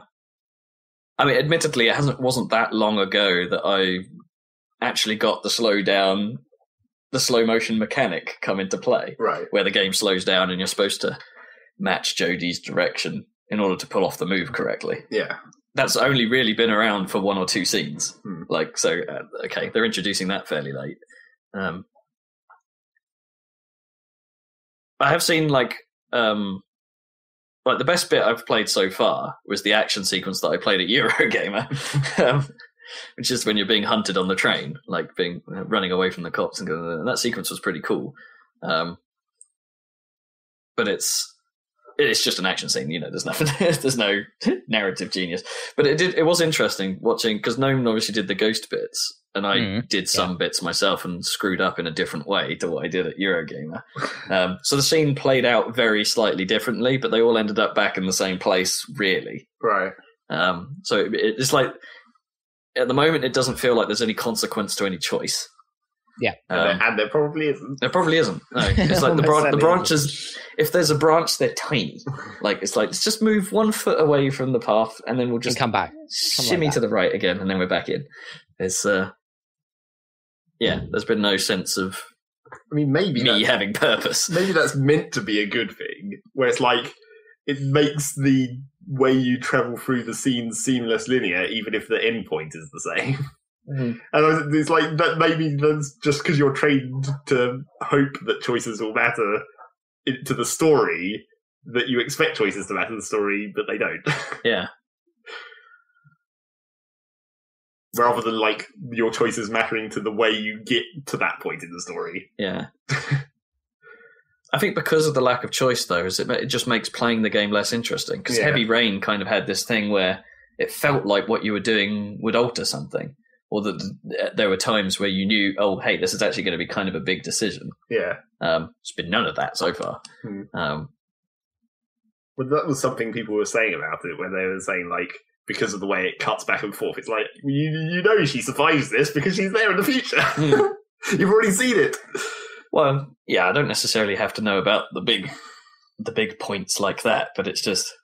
I wonder if, because the game opens at the latest point in time that I've seen thus far. The prologue is her just standing there going, okay, what are the memories I have that led up to this point? Yeah, okay, that's a classic. And it's like, and then is everything going to change after that point? Like, can I alter the story? Are you going to remember everything that happened and then be like, and now something? Now here's how it plays out based on those memories. Maybe. And how long does that sequence last? Or is it just like the suicide mission at the end of Mass Effect 2 and plays out in like 5 minutes? Maybe. I don't know. No. It's not endearing itself to me right now, which is a shame because I should put this in perspective. I don't think Ellen Page or Willem Dafoe or any of the actors they have are bad. No, either. I think they put on a good performance, but they're just working with dirt. Yeah, it's a real shame. So. I don't know. You'd think they'd make it a step up or something, but it's just a bit of a slide, you know. It's just quite sad, really. Yeah, I mean they do one interesting thing. I suppose that from a design perspective, there is one interesting thing to take away, in that when we started the game and we put it in duo mode, it gave us the option it gave each player the option of, I play games regularly. Oh, right. Or I never play games or rarely play them. Yeah. And it changes how the game controls. Right, yeah. For that.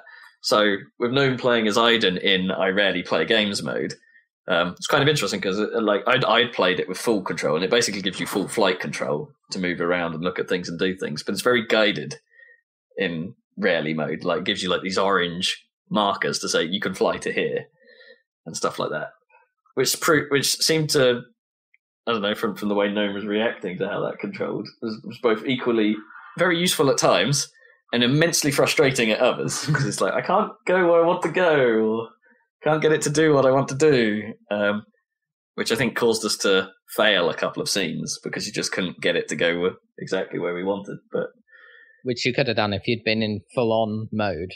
Yeah, I did ask her like at one point. It's like, would it just been easier to give you full control? And she's like, no. You know. Okay. So yeah, that's that. That's far. I'll stick with it. I'll play it to the end. But yeah, of course. I'm just because I want to see if there is this moment. This like, oh, I see what you did there, David Cage. You smart bastard. Or whether he's just bad. Yeah. I think Gnome lost a bit of biscuit in her tea. Disaster. Oh, no. Stop the podcast. It's a disaster. Apparently. Biscuit and tea. Rob is well distracted by that. Yeah, I am. What else did you play? I played a bit of Injustice as well, finally. I was going to say, you reminded me that I just...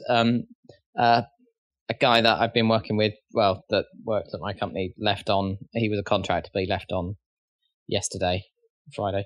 And he used to be in the games industry, and he worked for Brendan McNamara at one point, as in the guy who made LA Noire and all that stuff. I think I was thinking of that because I was thinking of the facial recognition tech or whatever. So I was thinking from Beyond Two Souls through to LA Noire and thinking of the guy that made that. Anyway, his reputation for being a total cock is apparently absolutely justified. Apparently he's really, really, really horrible. Which makes total sense. Or McNamara. David Cage. Not David Cage, McNamara. Right, yeah. But that was quite funny to hear from someone who had actually worked with the guy. And yes. Fair enough. So there you go. Inside knowledge. Not that everyone didn't already know this after LA Noire came out, that he was a cop. Additional proof. Additional proof from someone who actually worked with him. Yes. So there you go. Anyway, carry on. What was the other thing? I played a brief bit of Injustice: Gods Among Us around Eddie's house, which is that the weird DC thing? That's the DC fighter made by the Mortal Kombat team. Right, yeah. And you like Mortal Kombat, right? Although it was... Mortal Kombat was good, yeah. I'm not so convinced about the fighting engine for this one, if I'm honest. It seems fine, but it's... Okay. I don't know. It's very different feeling doesn't feel quite so immediate. Like, you have to be a bit more deliberate, I think, with what you plan to do at any moment. Which I'm not sure is... I don't know where I sit with that, whether it's better or not. But we were basically just playing through the story mode. Mm-hmm. Which, in Mortal Kombat style, is pretty damn cool. Because it's just like... It's quite a slick production. Like, it starts, and once it starts, there's basically never a loading pause. Like, it just goes from scene to scene, fight to fight. Like, at the end of every fight, you get a bit of cutscene action, unless you fail, then you just have to do the fight again. And it just keeps going. And it's like, there's never a sort of stop. There's never a cut you away for a second to have to do something. It plays out really in a really slick fashion. And it's kind of cool. And the story is actually kind of interesting. Okay. In a kind of crazy... Like comics, all the comics together kind of Justice League kind of way. Yeah, they've kind of done the classic, oh, hey, it's another dimension type thing. So they had to, because they wanted to make up some bullshit and DC didn't want them to ruin all their franchises. They had to have good and bad versions of all the heroes. Yeah. Not that I imagine that DC has probably done that themselves several times. Probably, yeah. Well, I think it's loosely based on one of their newer story threads. Well, it's like Eddie was telling me. I don't know enough about it. Because the classic example would have been like the old Bizarro for Superman. Oh, yeah. Although that was a bit of a weird version even of that. That wasn't just evil, that was like inverse, which is a completely different problem. So the basic plot of this one is that in one universe, the Joker manages to fire a nuke in Metropolis. Well, that's not strictly true. The Joker manages to convince Superman to be a nuke or something, so manages to blow up Metropolis, and inadvertently kills Lois and his son, as you would kind of expect in a giant explosion. And so he kills the Joker. Yep. Superman kills the Joker as revenge, and then as a sort of like goes a bit nuts. Basically, he starts like No, not exactly. He just makes the entire thing a dictatorship of Superman. Yeah. And oppresses the people to protect them, that kind of thing. Basically becomes a bit of an arsehole. So the entire storyline is that in this other world, the Joker is about to set off a nuke, so that's what it was. Oh. And then as they're all rushing to stop him, something happens and they get transported to this other dimension. It's basically the opening of Sonic X. Kinda, yeah. Something happens and they're transported elsewhere, and then like confusion ensues as the two people try and figure out like, wait, what's going on? How come there's two of this person? And of course everyone's a bit confused when the Joker turns up and he's not dead. It's like, what? And the Joker is clearly the best part of that game. Yep, clearly. Who's playing the Joker these days? Like when it's not Mark Hamill anymore. Some guy. Yeah, but he's pretty good at it. He's not Mark Hamill. He's not as good as Mark Hamill, but he carries most of the same charm, so it's fine. It's like when they replaced Sonic. It's like it's not quite as good, but good enough.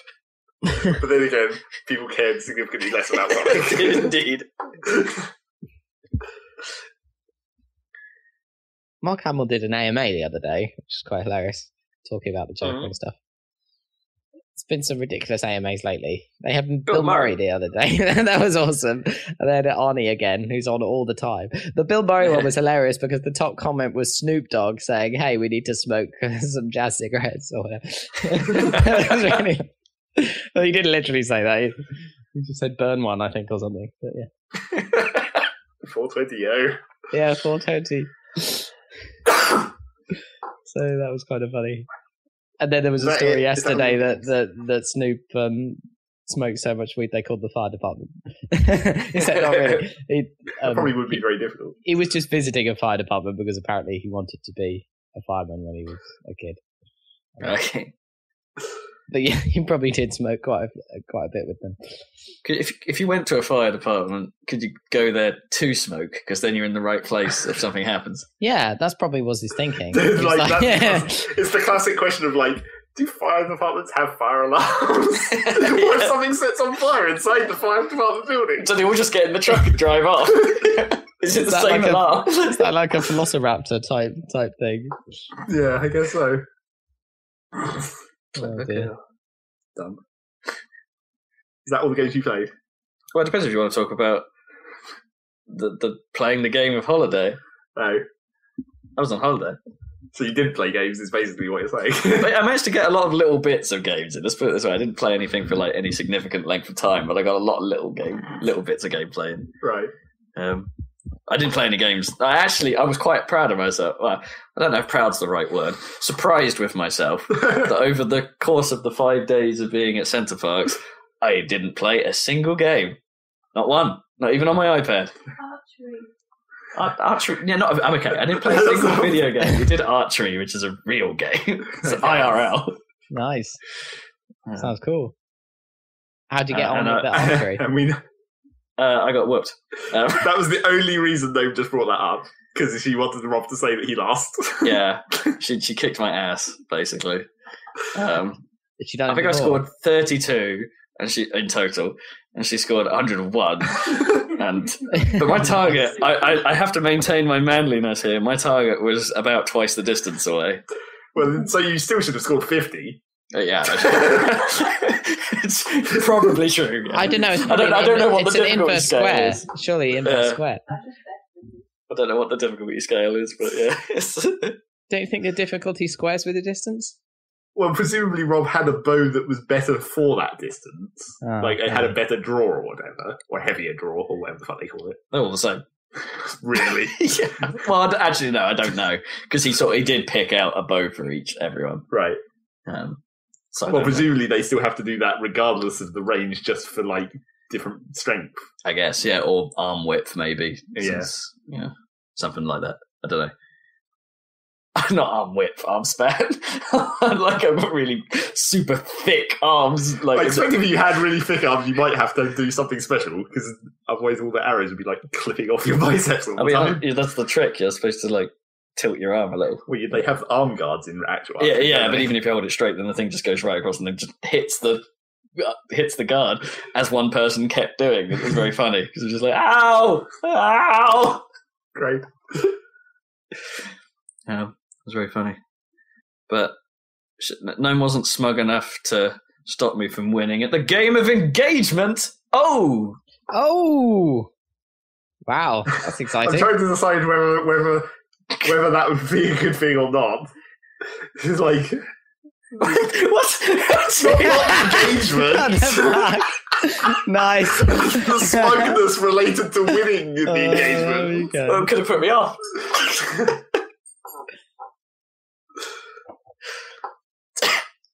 So you won that game, I take it? Yeah, I did. Nice. Congrats. Although, in fairness, that does mean I'm out of pocket quite a lot. I don't know if it doesn't feel like winning that way. It's not a monetary payout. Yes, so I am now officially betrothed. Betrothed. How exciting. Wait, isn't that only after you're married? Do you become betrothed on engagement? I think so. I think I'm not sure. I think Rob's right. Is it there? But no, which way around is it? Okay. Nobody knows. Okay. Nobody knows. Look this up? Maybe not. No, I don't. I don't want to be proven wrong again. Yeah, Rob doesn't want his words to be fucked up some more. I like my language how it is.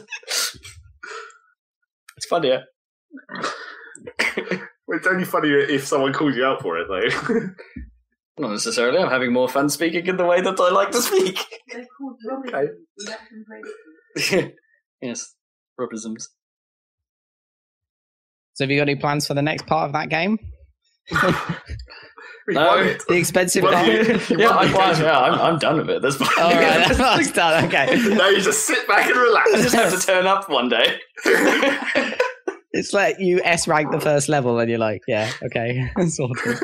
I don't know why you two are laughing. You will have a job. No, I'm saying, I don't know why you two are laughing. You'll have a job. I can't wait for Zach's best man speech. That'll be awesome. Or Riggs, or whoever it is. I've had to... Rob has problems with that aspect. I can imagine. Has the choices. I don't think any one. Let's put this into. I don't think any one choice is going to be a good choice. I think because, like, I don't know. I don't think Kippers would be asked. I think he'd wing it and do something terrible, just going, hey, everyone, thanks for coming.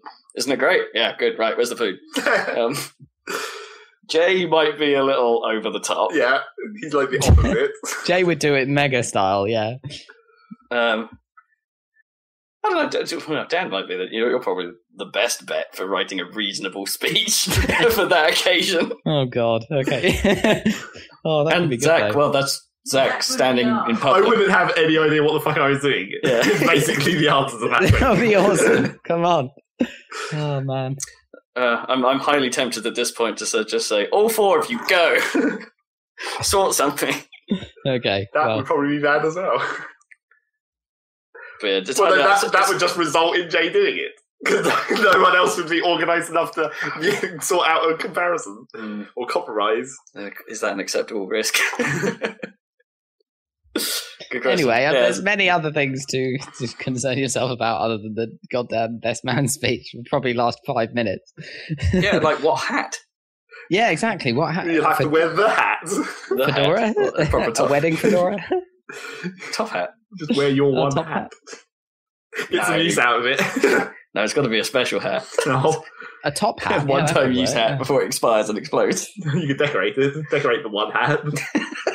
Improve it. I'm going to decorate the one hat, as you keep calling it, in gold with an elfish description on it or whatever. I don't even know. Is it elvish or? For what? Oh, for the ring. I see what you mean. Yeah. I get it now. The one hat. You could have a modest pilot hat. I'm not sure you could. Okay, fair enough. Would you have to ruin all of the hats by putting some sort of stake through them? No, for zero. I was just thinking about it. You probably could do it if you just use hat pins to attach the hats to each other.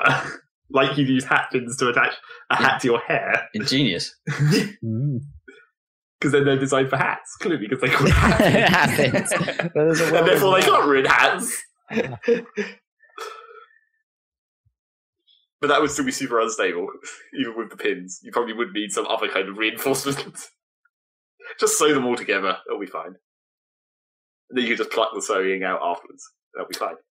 Yeah, is that maybe the tactic that if I'm wearing enough hats that if one falls off, doesn't matter, there's plenty of other hats? Just leave a trail of hats. Yeah. It's like, I know how to get out of the church then. Just follow the hat trail. No, you should just get I'm not sure it would even be possible. You should just buy, a ton of hats that are all very slightly smaller than each other and just take one off occasionally. They'd have to be the same kind of hat so they'd all fit perfectly inside each other, and then they'd just be different colours or whatever. Yeah, just get a collection of top hats and just go zoop. This is the entrance hat. Okay. And each one just has a word written on the side of it, this is walk down the aisle, and then you get there and it's take it off, and then it just says vows. Vows. I'm subtitling my own ceremony with my hat. The vows hat. It's the ultimate hat. And you've got ring hat, and there's a ring sellotape to it. Naturally.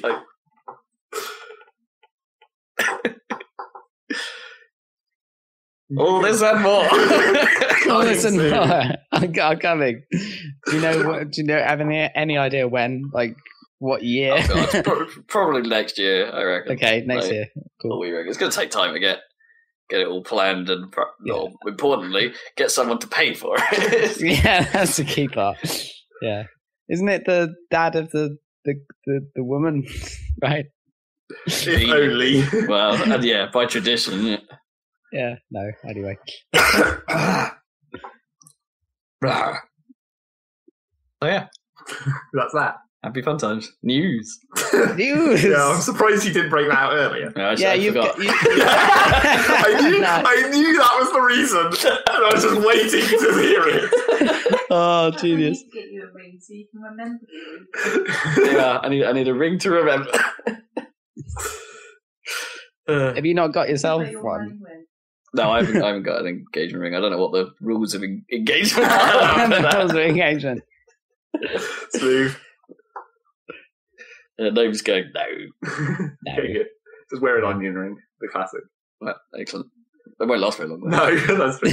You have to keep replenishing them, new ones all the time. Unless you get a big enough onion rings, you can just take it off outer layer, Like a literal onion just stuck to your finger, and it's like, oh, peel a bit off. I'm hungry. Nom nom. Oh. Time to kiss my fiance. Nom nom. Have my onion finger. Oh dear. You've cut into Zach's time quite severely here, you realise? That's fine. Oh man. So we've only been going an hour 40. We've still got another half hour at least. Yeah, we got half hour. I guess that's my cue, is it? Yes. I guess so. Right, I'm out. Okay. I'm out. Well, I suppose we could both talk about, because I don't think did we talk about playing YDKJ? No. Maybe. Because there's not much to say about it, is there? No, exactly. No. But Zach and I played. We've known some rounds of other people. Yeah, and me at one point. And Dan. Oh, you were there. Yeah. We got an imported version of it because it never came out in Europe. It only came out in America, so we always fail at American questions and have to just guess how many pairs of the pencil sweats. Fucking we know. Yeah. I got that one right though somehow. Yeah. Oh man. Yeah, it's good. So it's pretty great. Yeah. Yep, it's really good. If only they made it for Europe. Girl. Yeah, if only. I kind of want to play more. Yeah. Oh well. We may never see it again. I don't know, THQ and all that. But there's enough episodes in there that we can keep playing it for a while, right? You guys aren't like. We're not stealing them all. Right. Okay. No, I think we've only got through like 10, maybe, or not even that. Probably. I think we might have done 10. Might have done 10. Yeah, and there's like 74 or something. But we can't get any of the DLC. Boo. No. So we can't get extras. None of the DLC is available in this country, unless I set up a American PSN account somehow. Yeah. So now I'm fully done. Okay. Unless you want to talk Guild Wars. There's not much to say about that either. We played a little tiny bit of it and we haven't for a while. That's about it. Another one of my little tiny bits of game. A scattershot of games. We were trying to actually not do whatever event is on at the moment. Well, it was still the Christmas event when we were doing it, like last week. It was the day before, yeah. Yeah, it was the day before. Well, I guess it was Monday. The day before they got rid of the Christmas stuff, so the Christmas stuff had been hanging around extra long, because obviously they didn't want to do updates over Christmas, which, makes sense. So we were like, maybe we should try and get through our actual story. We've still got quite a long way to go on that, but yeah, we keep getting distracted by the other stuff that happens in Guild Wars. Yeah, and it's getting as you warn, that may become a bit of a increasing problem as we enter Brownland. Well, I think it's the Brownland. My job is basically to scout it. I know what the updates are, and then determine whether they're worth doing the actual updates with you, or whether we should just carry on with our story.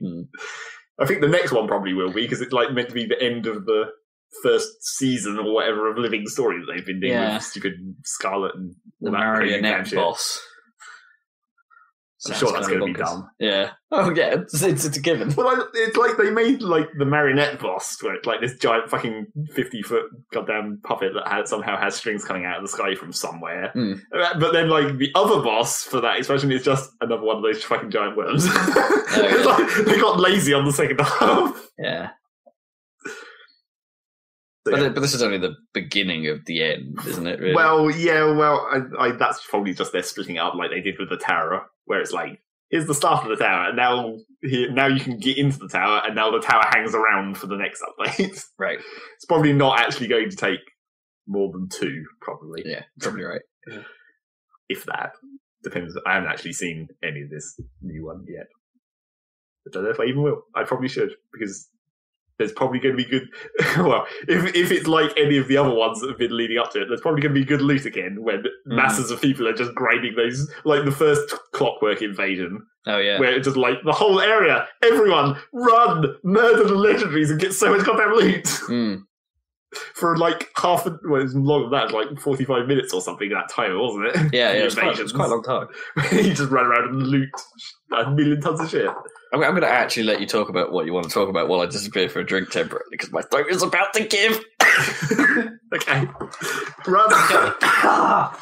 You're kind of the one that I need to talk to most of the time. Because although Dan is here being the host, sometimes he doesn't know what I'm talking about. Anyway, well, explain it to me. Whereas Rob has some clues. So what else did I do? Oh wait, it's time for the return of everyone's favourite section of this podcast. Okay. What I haven't been playing. What hasn't Zach been playing? What I haven't been playing is, well, I suppose this is sort of half and half what I have and what I haven't. I finished the demo of Bravely Default.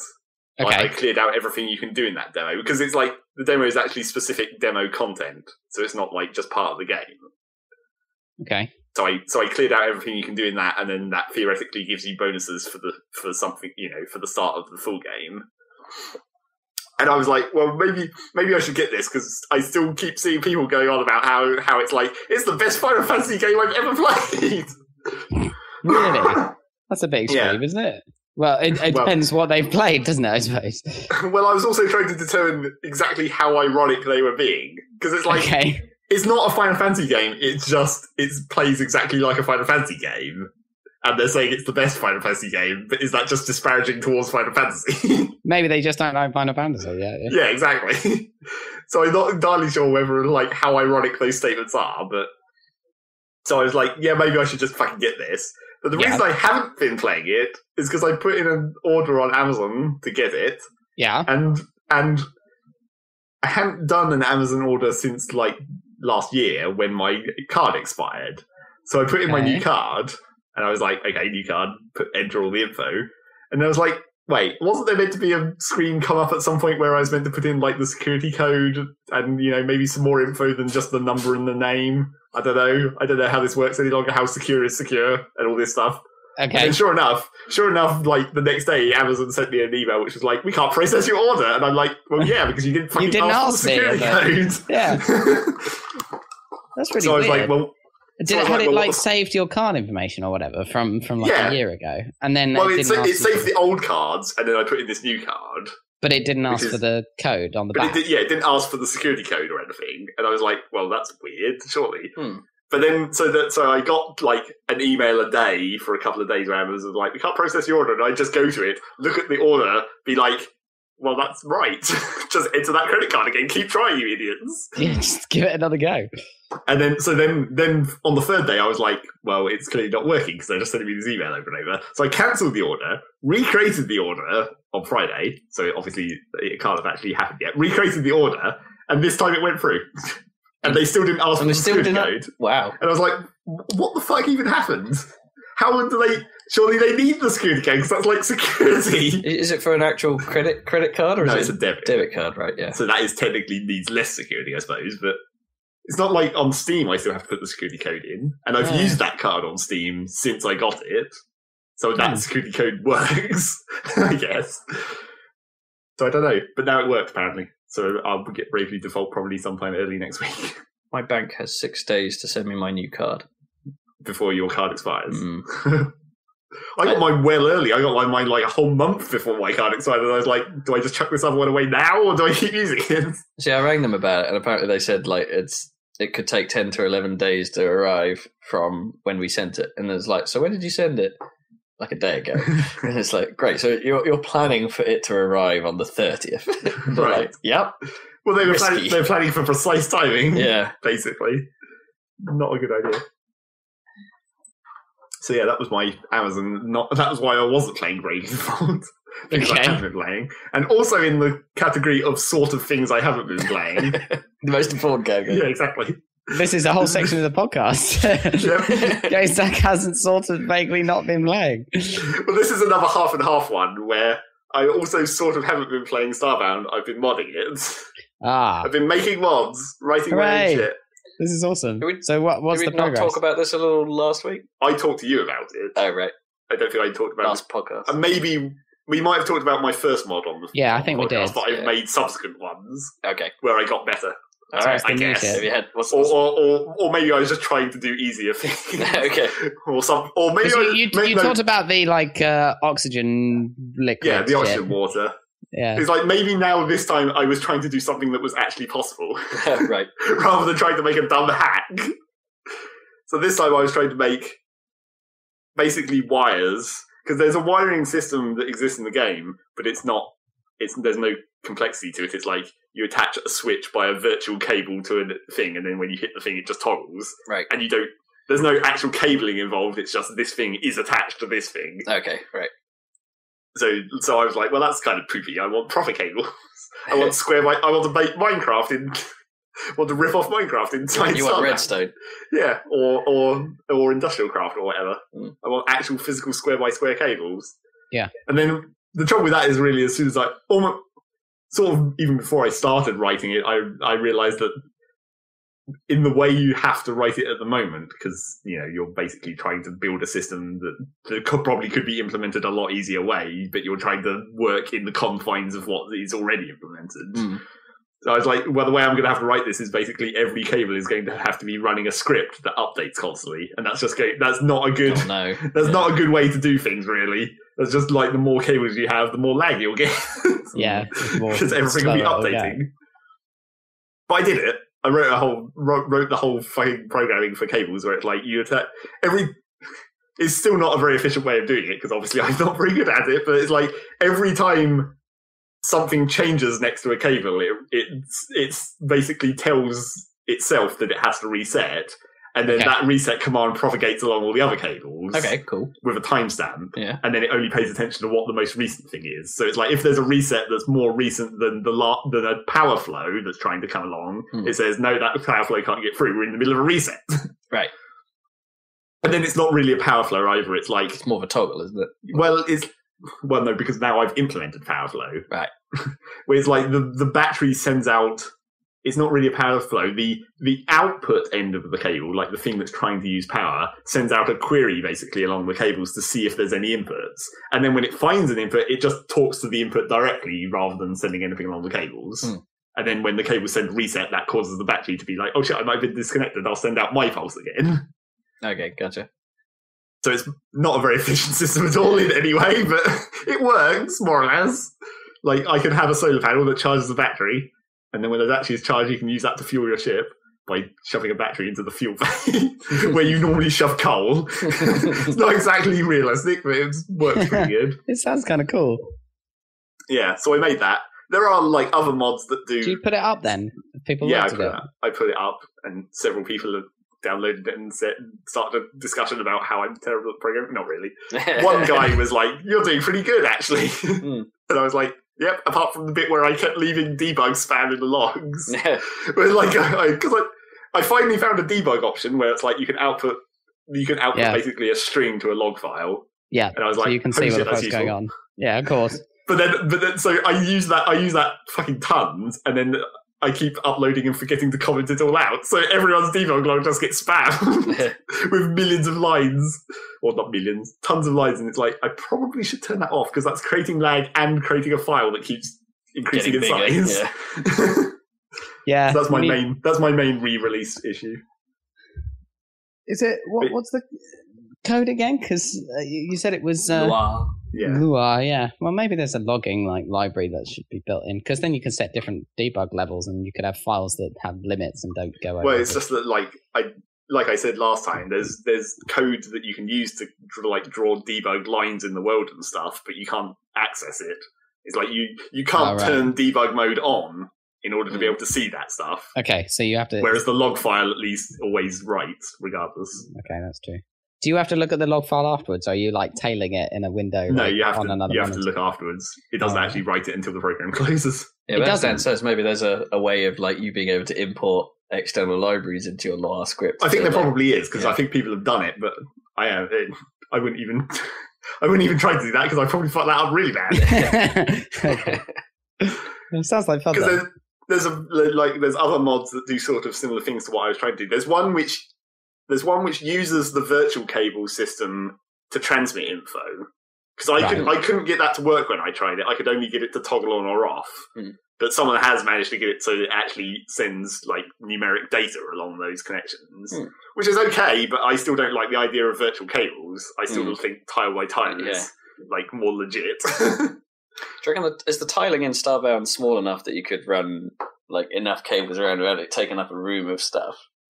Well, probably, because the tiles are quite small, so you could probably can fit several bits of cable running into different machines. Your or whatever. wall's just going to become. Well, yeah. I mean, the trouble with that is or do you run them all outside the building? And so well, that's not how that works. You have to build like a special face outside the building just for your cabling. Yeah, that is especially in my way at the moment because they attach to the background rather than being a solid object. Or have big spacing between floors where you can run stuff under the floorboards. I was thinking about maybe you could do it like more efficiently by making it so that you only place cables at the corners or junctions, and then they just scan the blocks away from them to see if there's another cable. That might not actually be more efficient because it's having to do a block by block scan rather than just the adjacent blocks, but then you're using less cables per length of cable, I guess. True. I don't know. There's probably ways. And then there's another mod that I saw that does a similar block by block thing only for liquids. And I was like, I don't want to look at the code for that because I'm writing this myself and I want to see if I can do it. And then I did. So it was okay. Hey. And then I made another very small mod just very quickly to make like a scanning device that illuminates rocks. Because the worst thing in like Terraria and Starbound and Minecraft, I guess, is when you're going down like a natural cave and you just come to a dead end. And then you're like, well, which way do I try and mine through a wall and hope there's another natural cave? Otherwise, I might just be mining forever, and that's really slow. Yeah, because you actually want to be in the natural caves, because then you can just look like, oh look, there's some convenient ores in the wall, and I can just mine that, and then I can just run down this cave, and it's much quicker than just having to mine through solid rock. So I just made like a little scanner device that you place down, and then it illuminates all the rocks in the vicinity, and by illuminating the rocks, it illuminates the empty spaces as well. Oh, I see. So you can tell which direction to mine to. Yeah, it just gives you a clue. So when you say illuminates, it just use the inbuilt lighting engine. Yeah. Okay, that's kind of cool. Do you have to zoom out to see like where, like, you know, where in the distance the actual next hollow cave is, or? Well, it doesn't really go that far. It goes so like only a screen goes width. Oh, okay, mainly because that's a limit of like how many particles I can spawn simultaneously without it lagging the fuck up. Right. Because it's basically scanning along a line, seeing which of those blocks are solid, and then spawning a particle that creates light on every one of those squares, and then moving the line, and then scanning again. Only faster. Is that the only way the lighting works? Yeah, because I couldn't find a way to just create lights or whatever. It has to create a particle that has a light attached to it, right? And then that particle destroys after a second or whatever. Yeah, I guess that conflicts with how the lighting normally works in that game. Like, so if you're in like an area of light, that's used to like light the insides of the caverns. Yeah, you know what I mean, so maybe there's ways of doing like geometry lighting. Like, exactly. Drive from here to the inside, but you can't do that across rock because it's like. Well, that's the end of where the light should go. Yeah, that's because it's like originally, it's like that's how a torch works. It's like it's stopped by rock rather than illuminating. Yeah. So I had to work around that, and I was trying to see if there's any way you could make it so that you could have it be a handheld device. But could you make it like a pulse, like a little like? Well, that's almost what I did. It's basically 4 lines that rotate a quarter of the angle. Okay. Yeah. But yeah, so sort of you get this nice light sweep. Yeah, exactly. That's really cool, actually. It's not. It's like, that was the other trouble. It's like, I thought about making it cooler where the light would fade out gradually, but then you just have to make more particles of a different colour. So that's not actually, that's just going to make it lag more. True. Yeah. So yeah, it's kind of limited. But I got it working, that as well. So I just uploaded that. That's like a tiny mod by itself. And I couldn't make it a handheld item because there's no way. It's like items in your hand can't run scripts, and that's how you do the scanning and the positioning of particles is by running a script. Yeah. So you had to make it a physical object. You might be able to do it with a gun that like shoots invisible particles that have a light attached to them really fast or something. Okay, yeah. But I'm not sure whether... So sort of just became... Yeah, basically. It's like there's a tag in projectiles for penetrating, and I'm not sure whether that means penetrate everything or just penetrate enemies. Right. I haven't actually tested that yet. Yeah. Cool variant, though. Yeah. So there you go. That's my modding in Starbound that I haven't really been playing. I've just been modding and then adding a load of time to my clock because it's got a launcher. So it just runs the launcher and I leave that open and then just launch Starbound every time I need to go in and check something. Right. So the launcher runs for hours and adds a load of time to my clock. In your Steam clock is affected by the launcher. That's crazy. So there you go. That was Starbound. And I did like a lot of that, and that really fucked up my sleeping as well. I keep coding until like 3 o'clock, and then it's like, oh shit, I need to go to bed now. But I'm still thinking about stuff. Fuck. Yeah, that's how it works. That's the danger of late night coding. Yeah, so it's like that would be a problem if I if it was a job, like during normal daytime hours. Well, no, I found that with my contracty stuff. If I got into, I kind of wanted to always get things done to a point where I was happy to stop, but finding that point is sometimes really hard. Yeah, especially if shit isn't doing what you want it to do, and you might not remember what you were doing. Yeah, it takes time to get back into page everything back into memory for working on it. That was that, and then that's why I don't do it if I can help it, because it screws with my sleep real bad. I was trying to remember if there was anything I've actually played, because it's surprising that it's like, for a change, I wasn't playing anything. I was doing that. It's like a week ago, like before I started doing all this again. There was a short time where I started playing Pokemon again, actual Pokemon, not Mystery Dungeon or whatever. Because, well, at first I went back into it because I was like, okay, fuck that goddamn shiny that I never got. I just want to breed some more normal stuff and go Pokedex completion or whatever. Just breed some things in order to train them up and then evolve them and fill in the blanks of the Pokedex or whatever. So I started doing that again.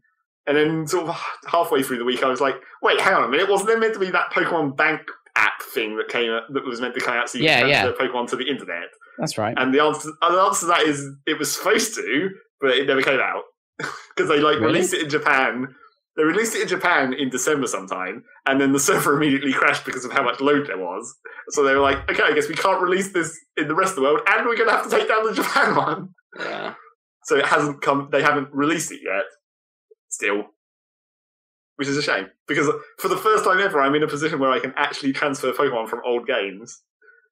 Because I have my old DS and the 3DS, and surprisingly, I didn't think this was going to work, but surprisingly, if you shove a regular DS game into the 3DS, it recognises the 3DS as a DSi and can still use all the wireless features. Right. So I have my old DS and my 3DS, which means I can put like Diamond and Pearl in my old DS and Black in the new one, transfer from Pearl to Black, and then theoretically when the Pokemon Box application comes out, I could just have Black in the system and use the box app on the 3DS to put them into the box, then switch to Y and bring them from the box into Y. Okay. What did I say? Anyway, I can get stuff from Pearl and Black into X and Y, so I can bring all my basically 2 whole games worth of old Pokemon up, which is pretty sweet. But that app isn't out yet, so I can't. Is that going to be literally like a one at a time transfer? No, it does it by like boxes, so it's like 32 at once. Okay. At least. I think when you are at the stage of, well, that's not strictly true. Transferring from Pearl to Black, you have to play a mini game, and you can do 6 at once. And then you have to play a mini game. Yeah, a dumb just shoot the icons of your Pokemon. Okay. Like a little catapult. It is actually like you drag the catapult back to change the power and then fire the Pokeball. It's just their way of mitigating like cloning problems that they've always had, or maybe. Well, no, I don't think cloning is to do with in-game. I think cloning was more to do with editing the files directly. Than, all the weird fit flags and stuff that make up the Pokemon. Yeah, that was the cable trick, wasn't it? The old ones, the old classics. Well, you pull it out at just the right moment, right? Is that right? Yeah. Yeah. I think the mini game is more to do with actually, I don't really know. I think it was just to give you something to do or batch it. I don't know. Basically, it's one of the very few times it's actually used the DS's download play feature, where it basically sends a demo, but apart from it, the demo is that mini game onto the other DS, and then can access the Pokemon files from the cartridge and tell the other one what it's got. Right. So you transfer those over 6 at a time, and then theoretically, when the app comes out, you can just look at the file of Black and just move whole boxes 32 at a time, or all of them basically, into the cloud storage, and then just put them down into Y in the same way. Okay, so it's not too much faff. No. But but reasonable amount of faff. It's some faff, but not as much as if you wanted to go any further back than that. Yeah. If you wanted to get into the Game Boy Advance or original Game Boy games. Well, as I sort of said, when we were talking about it before, it's a weird sort of meta game that it is in itself kind of interesting. Can someone go it's kind of almost interesting enough and therefore worth it to just see if you can get the original version of Pokemon Red or something. Yeah, and pull them all the way up. And get something to come all the way. Yeah. Yeah, that's kind of cool in its own way. I mean, it must be possible, right? Well, it is, yeah. Well, it's less possible. Well, I don't know if it's less possible. They sort of re-enabled a different way to do it when they re-released the original games as Game Boy Advance games. Like when they made Fire Red or whatever, right? Which was a Game Boy Advance version of the first game. That sort of bypassed the first two steps of having to go through Red into Silver and then up to an advanced one from the original Game Boy. But you could do that, surely. I mean, every step of the way they must have. There's no broken chain, right? So presumably, it's possible all the way. There's always cases where it's like they won't let you bring certain Pokemon, or if a Pokemon has learned a certain move, it can't go because that move changed in the future or whatever. Yeah.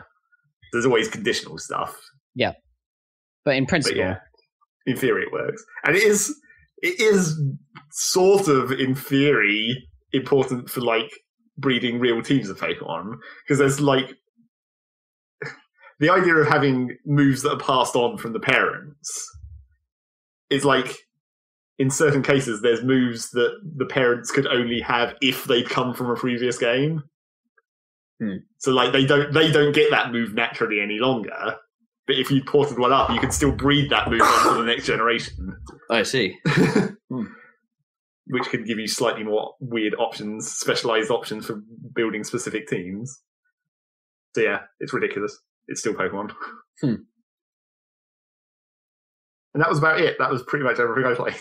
That one game and then a lot of modding.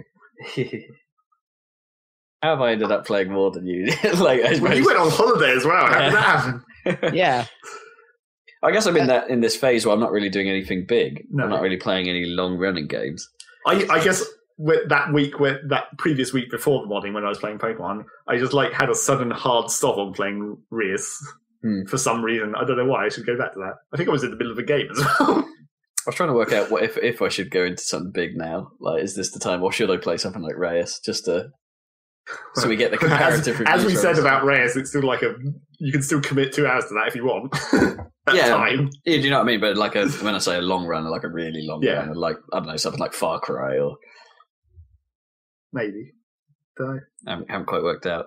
Because I had thought about, until I got this copy of Beyond, should I just start Final Fantasy? Boo! We had to save that for our epic sequel to the Final Fantasy VII. Oh, no. Well, not FF8. I mean 13-2. Oh, that one? Yeah. Okay. Maybe. Yeah. I'm saving out. It's probably going to be 4 more years till we get to that. We still haven't recorded another video since the last podcast. Yeah, we'll do some more for some reason. We'll do some more today. Okay. Commitment. Yeah. Cool. You heard it here. That. Yeah. How far are you through now? A third or something? Well, we're not at 20 hours yet, are we? No. About 15. Yeah. How many hours in that game? Probably 60. Yeah, because a quarter. Nice. Depends how much grind we have to do on air. Well, yeah, that is the main question of Final Fantasy VII. We may have to take some grind out of the air. And how much side stuff we want to do. Do we want to get Knights of the Round just to show it off? Because that is some effort, but if we just quite a lot of effort. If we just look at a guide, you can do that pretty quickly. Yeah. Just breeding the chocolates. Maybe. Depends. I don't think it's necessarily an accurate playthrough then. Going off air to grind. Yeah, but that is so side though. It's just that's not affecting our actual playthrough of the game, really. Yeah, I don't know. I mean, you can if you. I mean, I suppose we have looked up. We've set a precedent. We have looked stuff up that we couldn't quite remember. Well, yeah, but that's because I keep half remembering things and then be like, "Oh shit, I don't want to miss that." Yeah. Because I keep thinking there's stuff that is important that we missed, but we didn't. We didn't miss it. We didn't miss Vincent. No. And we didn't miss Tifa's last limit break. Not that we'll probably even ever get to see that. Nobody misses Vincent.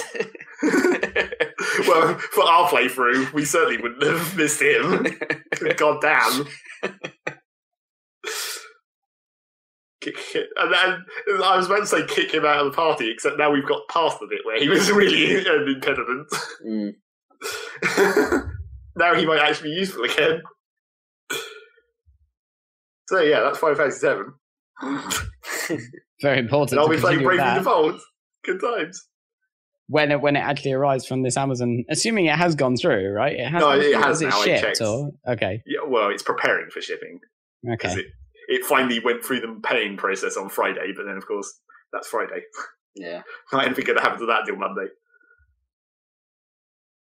Probably, I guess. I don't know how Amazon works on that stuff. Well, it certainly won't get delivered until probably Tuesday because it won't be in the Royal Mail process for 2 days. True. I imagine their ship preparation stuff still functions over the weekend, so they can get stuff out Monday morning. Still has to come from wherever it is in the EU, Switzerland or whatever, where that distribution centre is that we get everything from. It sounds like Switzerland. I don't actually know. Well, no, I think that that's just where the company is registered. It's not where it gets shipped from. They've just registered there to dodge tax, right? Well, yeah, naturally. Because they used to get a lot of stuff shipped from Jersey, didn't you? But they closed that tax loophole now, so that doesn't work anymore. So I think because that's where Play.com were based. Yeah, they shut down their whole business, didn't they? Well, they're still really. The Play is still up, but they're not Play anymore. They're like Rakuten. No. Yeah, exactly. They were bought by the Japanese, and now they're like a weird marketplace thing that don't. I think it was Russian. I thought it was Russian. No, I believe they're Japanese. Although it sounds Russian, doesn't it? Yeah. Rasputin. I think it's fun. I think I heard it was Russian. I'm not just going on the sound that it is. It's a bit like Rasputin, isn't it? I think that's probably what you thought. Rasputin was the company that made base jumpers. Oh, is it true? They were British. I'm not saying that's related to anything. I'm just saying that's something called Rasputin. Okay, it's Rakuten, and it is Japanese. Okay. Rob was wrong again. I thought I heard it was Russian. I don't know. You literally did think, Rasputin, that's clearly... No, I didn't. Subconsciously. I hadn't made that association until you did. Okay, fair enough. It was subconscious. Anyway. Well, I guess we're done, and conveniently early today, by 2 minutes. Okay. Oh, awesome. I don't have anything else to talk about. Dan hasn't talked about anything. But I naturally assume that Dan hasn't played anything. I played Rogue Legacy. I played Civilization 5. That's right. I did see you log into that for a little bit. What else did I play? Anyway, yeah. Did you get very far in that game of Civ 5, or was that just like an hour or whatever? No, well, I was just trying the tutorial out, and then it wouldn't let me save it, but I was like, I need to start a proper game now. But yeah, it seems like Civ. Well, I wanted to see if there were new mechanics. Refreshed. Yeah, exactly. Exactly my tutorial, I suppose. Well, yeah, exactly. Do you not play the tutorial every time you get a Civ game? It takes like 3 hours or something usually. It's important to know. Well, in fairness, no, I didn't. We just played a multiplayer game. Yeah, exactly. I just told Rob what to do. Yeah. Okay, fair enough. And then Rob didn't understand half of anything. I still don't because I'm so great at explaining. Yeah. Maybe Rob should play the tutorial. Yeah, maybe. Well, it's not as good a tutorial as in 4. Like 4 had a really in-depth, awesome one. And wait, that wasn't another backhanded intelligence check there, was it? Oh, maybe Rob should play the tutorial. No, that was a self-deprecating, because it was like saying that I was bad at teaching. Oh, dear. I like how you called it an intelligence check as well. It's an intelligence check. Roll a d20 to see if you fail at intelligence. That would be much better. I wish. Oh dear. Critical hit. Therefore, they're Russian now. Rob gets a critical hit on intelligence and makes the world how he imagines it. I'm dumbing down reality. There you go. Oh shit, that's right. Yep. You used it correctly. I have to say the hex grid thing in Civ I barely even noticed it. Like, it doesn't make much difference. Well, I guess it's because you haven't played for such a long time. No, I guess. No, it didn't make a great deal of difference, ultimately.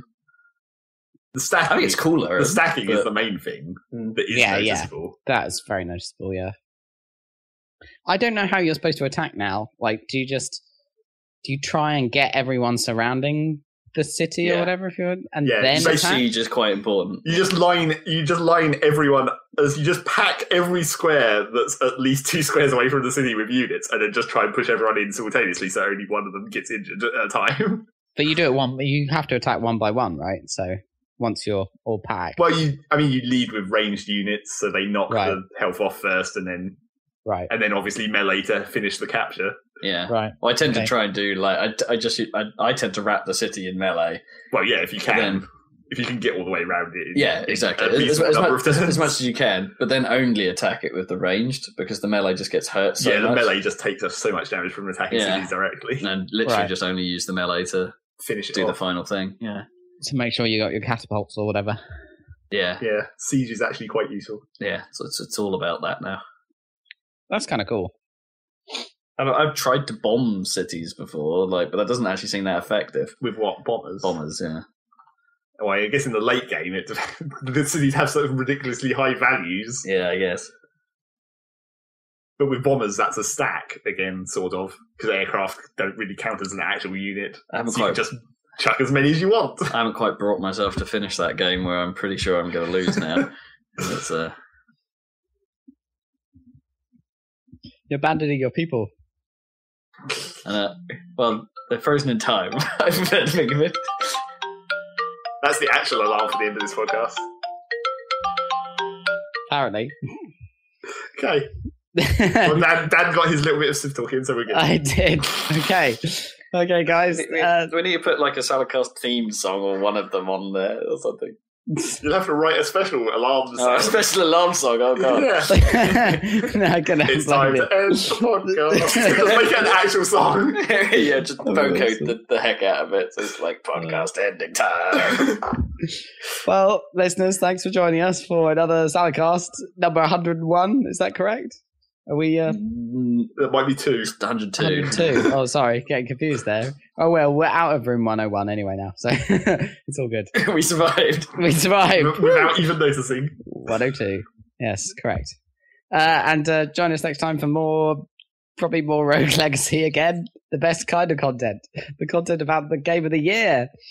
And also other games. Starbound might actually be played, or there might be more mods for you to download for Starbound. Or there might be the return of my favourite, the best section. Things I haven't played. More of that. 6 games I should have played but haven't played of the week. And we'll see how Rob gets on with this new engagement game thing. Part 2. Yeah, it's indeed. Gonna be Part 2. It's like, no. No. So yes, catch you next time. Bye, everybody. Bye. Bye.